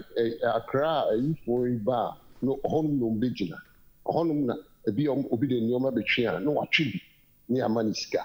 owner service no oku school we form 5 no be am na ntoare so e no oku school or north e ko school through owner service the sanka kranka na owner service ko ji eyi bench ifri baby na odi abre eyefo onim baby a emfanfo ni hyiehia eye aduma no ko ji the sa bench na no odi abre we on ohun se sa opportunity no e no ono aye bi kan nti obi about opona oyeye epona no eno owner service beye owner na afedi odi onu ankasa enu awo ni nkonya no odi owner service even okwa di telephone free for hono okono guarantee kwa o guarantee no obi a na oye adwuma oye pension press o Kumasi continue town and oji na name owner service enkakra ka oye nyina owner service edu ba ri kra no yesi o ne huni ho on permanent yesi ne huni ho echi na ne yiri chi pen se ogumba so asante fo wo akwan ya fa so ebobra obi o wotia santimamu bia ni nyansa yeke asante ni shem paboa na wo hye bia obetini aka chen se the same paboa no obetini aka chen se ne paboa no kra bo odin che enche se oye eyi asante fo nyaza but you point for asante ni bi oti Kumasi bia no ono ye bu ni pen obi enu a example ni ye pen obi a wata Kumasi bia ni sɛ n'ani ate onim sɛ deɛ osi bɔbra nti asandefo nyɛ azan sɛ deɛ ɔka no ɔno na ɛkorɔmfoɔ ɛna ɔno pɛ sɛ ɔde fa nyinaa ho deɛ a ɛnte saa sɛ wopa asɛm a maka akyerɛ ɔrehwɛ owner service ɛkwan ɔfa owner service mi nim paa sɛ ɔno sɛ kura no wɔyɛ kuro obetumi ama ɔbɛsia akɔyɛ yie no wagye ne kakra yes mi nim paa mi da ase owner service mi nim paa hello yes sir boss yeah na what to say yami adumu anso me tie we say pasando boys bi wa man to nka bi man to nka ede aria pasando boys bi say kam no nkomodie bi ayi but me say bi am be man to nka me no nkomo no minimo ya me fro bu abetima fro bu an o to papa so na if that me person me kan wo and to the my voice message na can some kro kire me ntino me tie wi am fro back why mate all right yeah that's it hello maybe it's gapa me tie kwenu me tie kwa na busia nyina kwenu na mesra say platform na da wo no mpanifo akukudam me de menye opportunity ehunu binom a ahemfo akukudam na tie ndi yesra ye comment na ya yema ehun emre nyam na ehun nte sabe aha na ye won obi a ye nipani na odinam wonni mobi ebi anipa na use fake account but who ni personal who won say sabe wonya abofra ena ye di nanim atwitwi fom ye besre ye nyina odo a ye nyina de abehiem se ko na busuan ye mfa buo ni ani die ma ye won na tembe ye tumi anya program ni so aba na me ko ma sem so no na jegezi onyame ebi kenya te no to first one ne nkom she tra wo kye no se we de ye nyina ye hu se Kamala Harris wa luzu ama Donald Trump ewini na se what mi ko kan se NPP fo enu wani ni ye enti no omo be luzu a papa wonya prophet yo your own self interest hu asem na wo ka na nye de nyankopon aka kire wo enti mamu ni ntro emfa nhe nyankopon there's something for usu bempa wo bi asma NPP ni bi asma se fend etuo ekwadra da fie ma police mra me kire eya won kwala asem na waye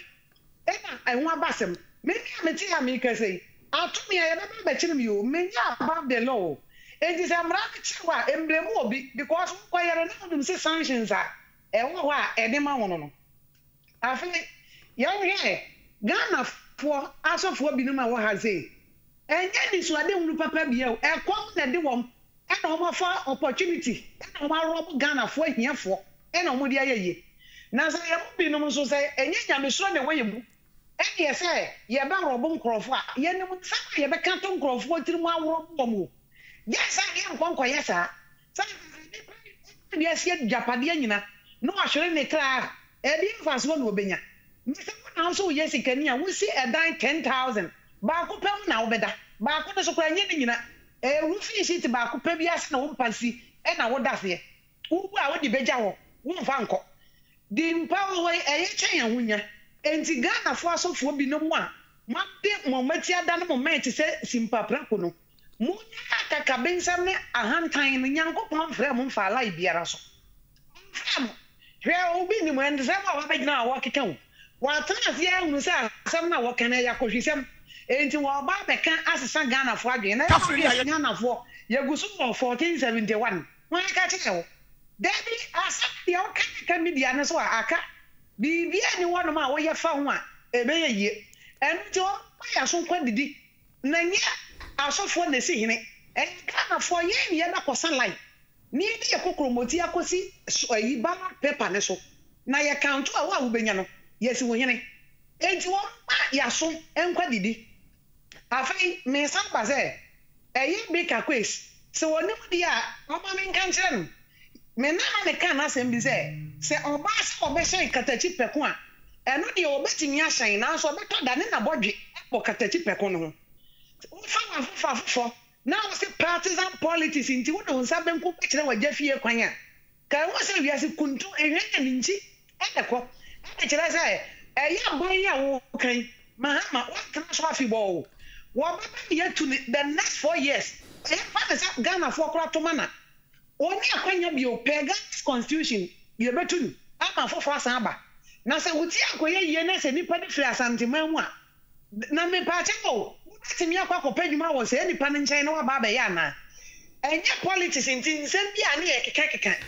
ya dwi mrafie na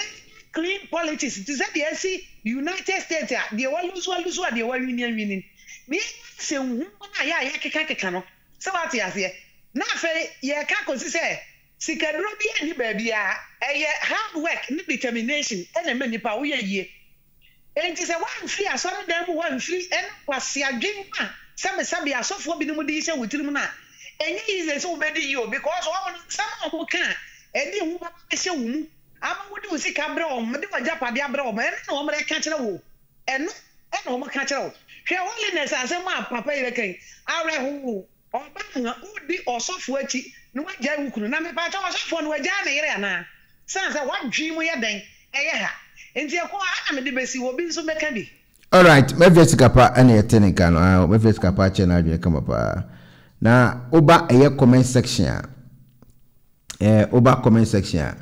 obo say eye mama we say Nigeria has no shame at all chance o che o say me vesikapa good contribution sanso ena eye Patricia Boachiwa enso ewo so a o kire woni nkasa ye mu say me vesikapa mu ene kasa part AK o si kwenu papa kwabena o si ekwo una is no more aya una eni hobiem on so de otwro ede ebaye nso eno no maame has meet me mama sofia ede asie ni ba kubo ha Emmanuel Ofori wose eya asemo sanso ene ye mama wose mental illness nso wo ho aya ye nhwe no so ho asemo kapa hello mommy ko number yes mommy itia no watie phone na ye da so ye je so pa hello ko number mommy mi tie pa wona wo so hello okay auntie Bonito Amshes ka mommy wona wo so ye tie o mi tie amunina ya je so auntie Bonito da se biga kwesi di onu na pampam na ese de iron na ye dia fa ho onu nyame asese subi ni kura bi da kumasi onu nso onye binum ya wa beda ne kromfo anyway me di omo nsem ni kura de sese babre omo na me de anti kura me fe ni se ayi da na ye kwaye ni maame ayi no so ni ba no yeah aha ni sika ni fanfa he okay let me send number na my why number ni so ana ai number na o me ho oh okay ni nen one ayi no James Boateng no ai okay any sika na wase ye de cha kwala ni sa yemfa mabusuafo no yeah no wa brepa ye do mo wa sofo ni de say de ma bro mu ntinu de chi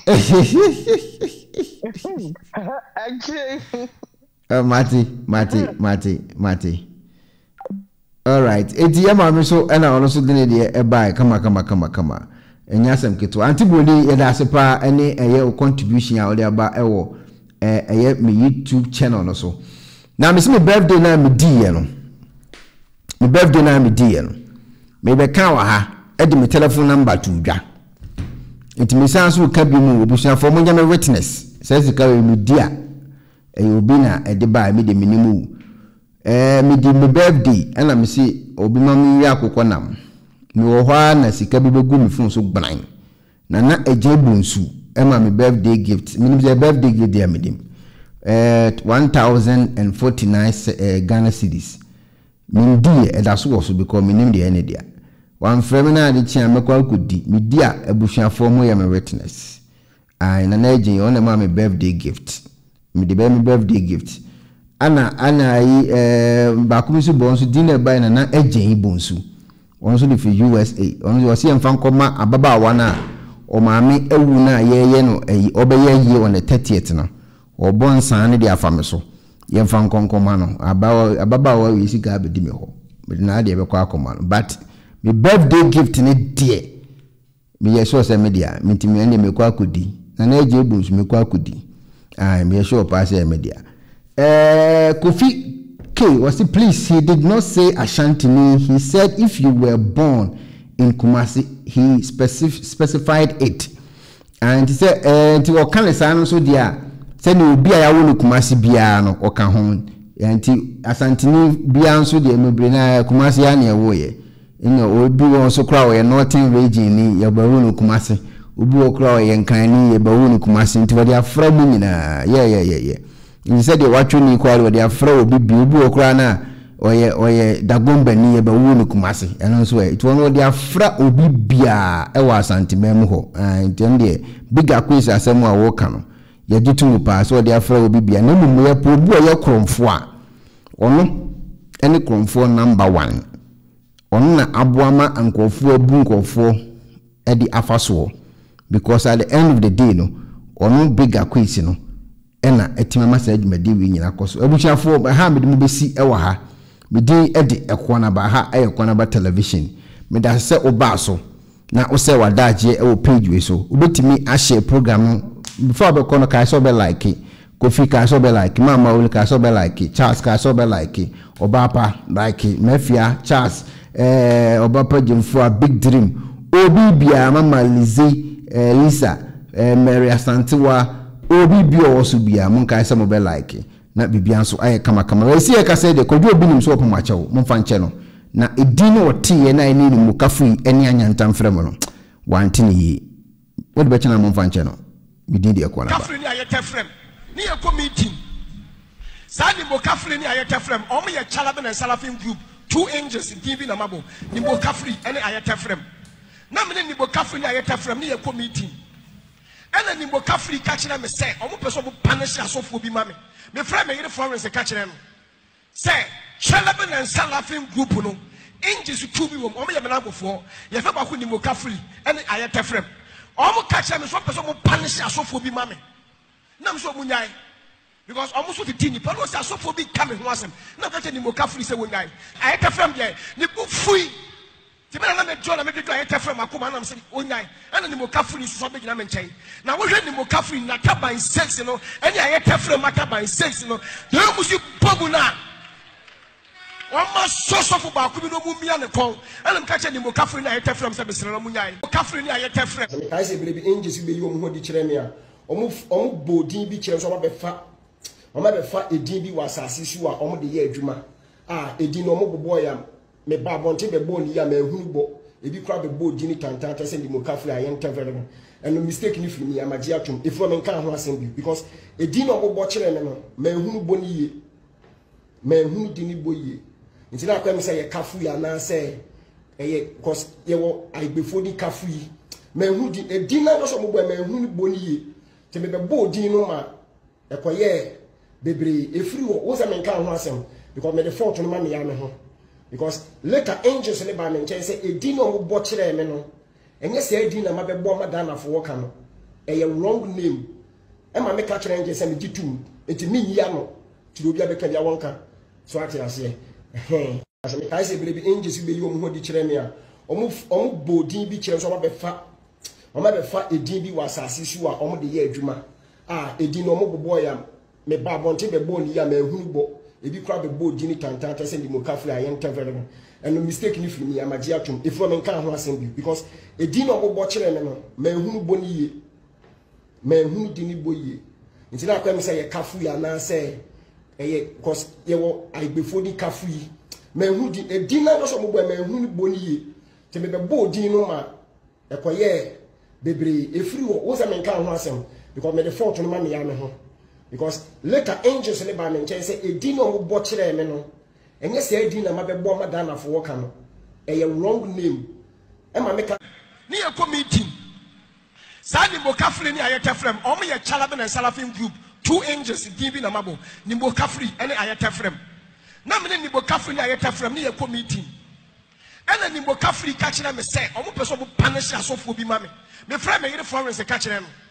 say chalabe na salafin group no angels 2 bi wo omo ye me na agofo ye fe ba ko ni mo kafri ene ayeta frem omo ka kire me so peso mo punish asofo bi ma me nam so munyai because almost 15 people was so for big coming who was him. No catching him carefully say one guy. I ate from there. The book free. The man I met John, I met you. I ate from my command. I'm saying one guy. And the more carefully is so big. I'm saying now we read the more carefully not by sex, you know. And I ate from matter by sex, you know. The almost you babuna. One must so so for back. We don't move me on the call. And I'm catching the more carefully. I ate from some Munyai. Carefully, I ate from near committee. Sadly, changes and G2. It's me, Yano. To be able to get one so I say, I say, baby, angels will be your who did Cheremia. Almost body be chairs on my fat. On my fat, a DB was as you are on the year Juma. Ah, a dinomo boy, me babonte be bone yam, who bo, if you crab a boat, Jinny Tantata, send him a cafe, I enter very and no mistaken if me, I'm a giatum, if woman can't send you, because a dino watcher, me who boni, me who didn't boy. Until I come say a cafe, and I say, because I before the cafe, men who did a dinner or some men who boni to be a board dinner, a quiet, baby, if you was a man can't answer because made the fortune money I'm home. Because later angels in the barman say a dinner will butcher a man, and yes, a dinner might be born Madonna for walking a wrong name. And my make a angels and G2, it's me Yano to be able to get one car. So I say, I say, baby, angels will be your who did Cheremia. Almost body be chairs on my fat. On my fat, a DB was as you are on the year Juma. Ah, a dinomo boy, me babonte be bone yam, who bo, if you crab a boat, Jinny Tantata, send him a cafe, I enter.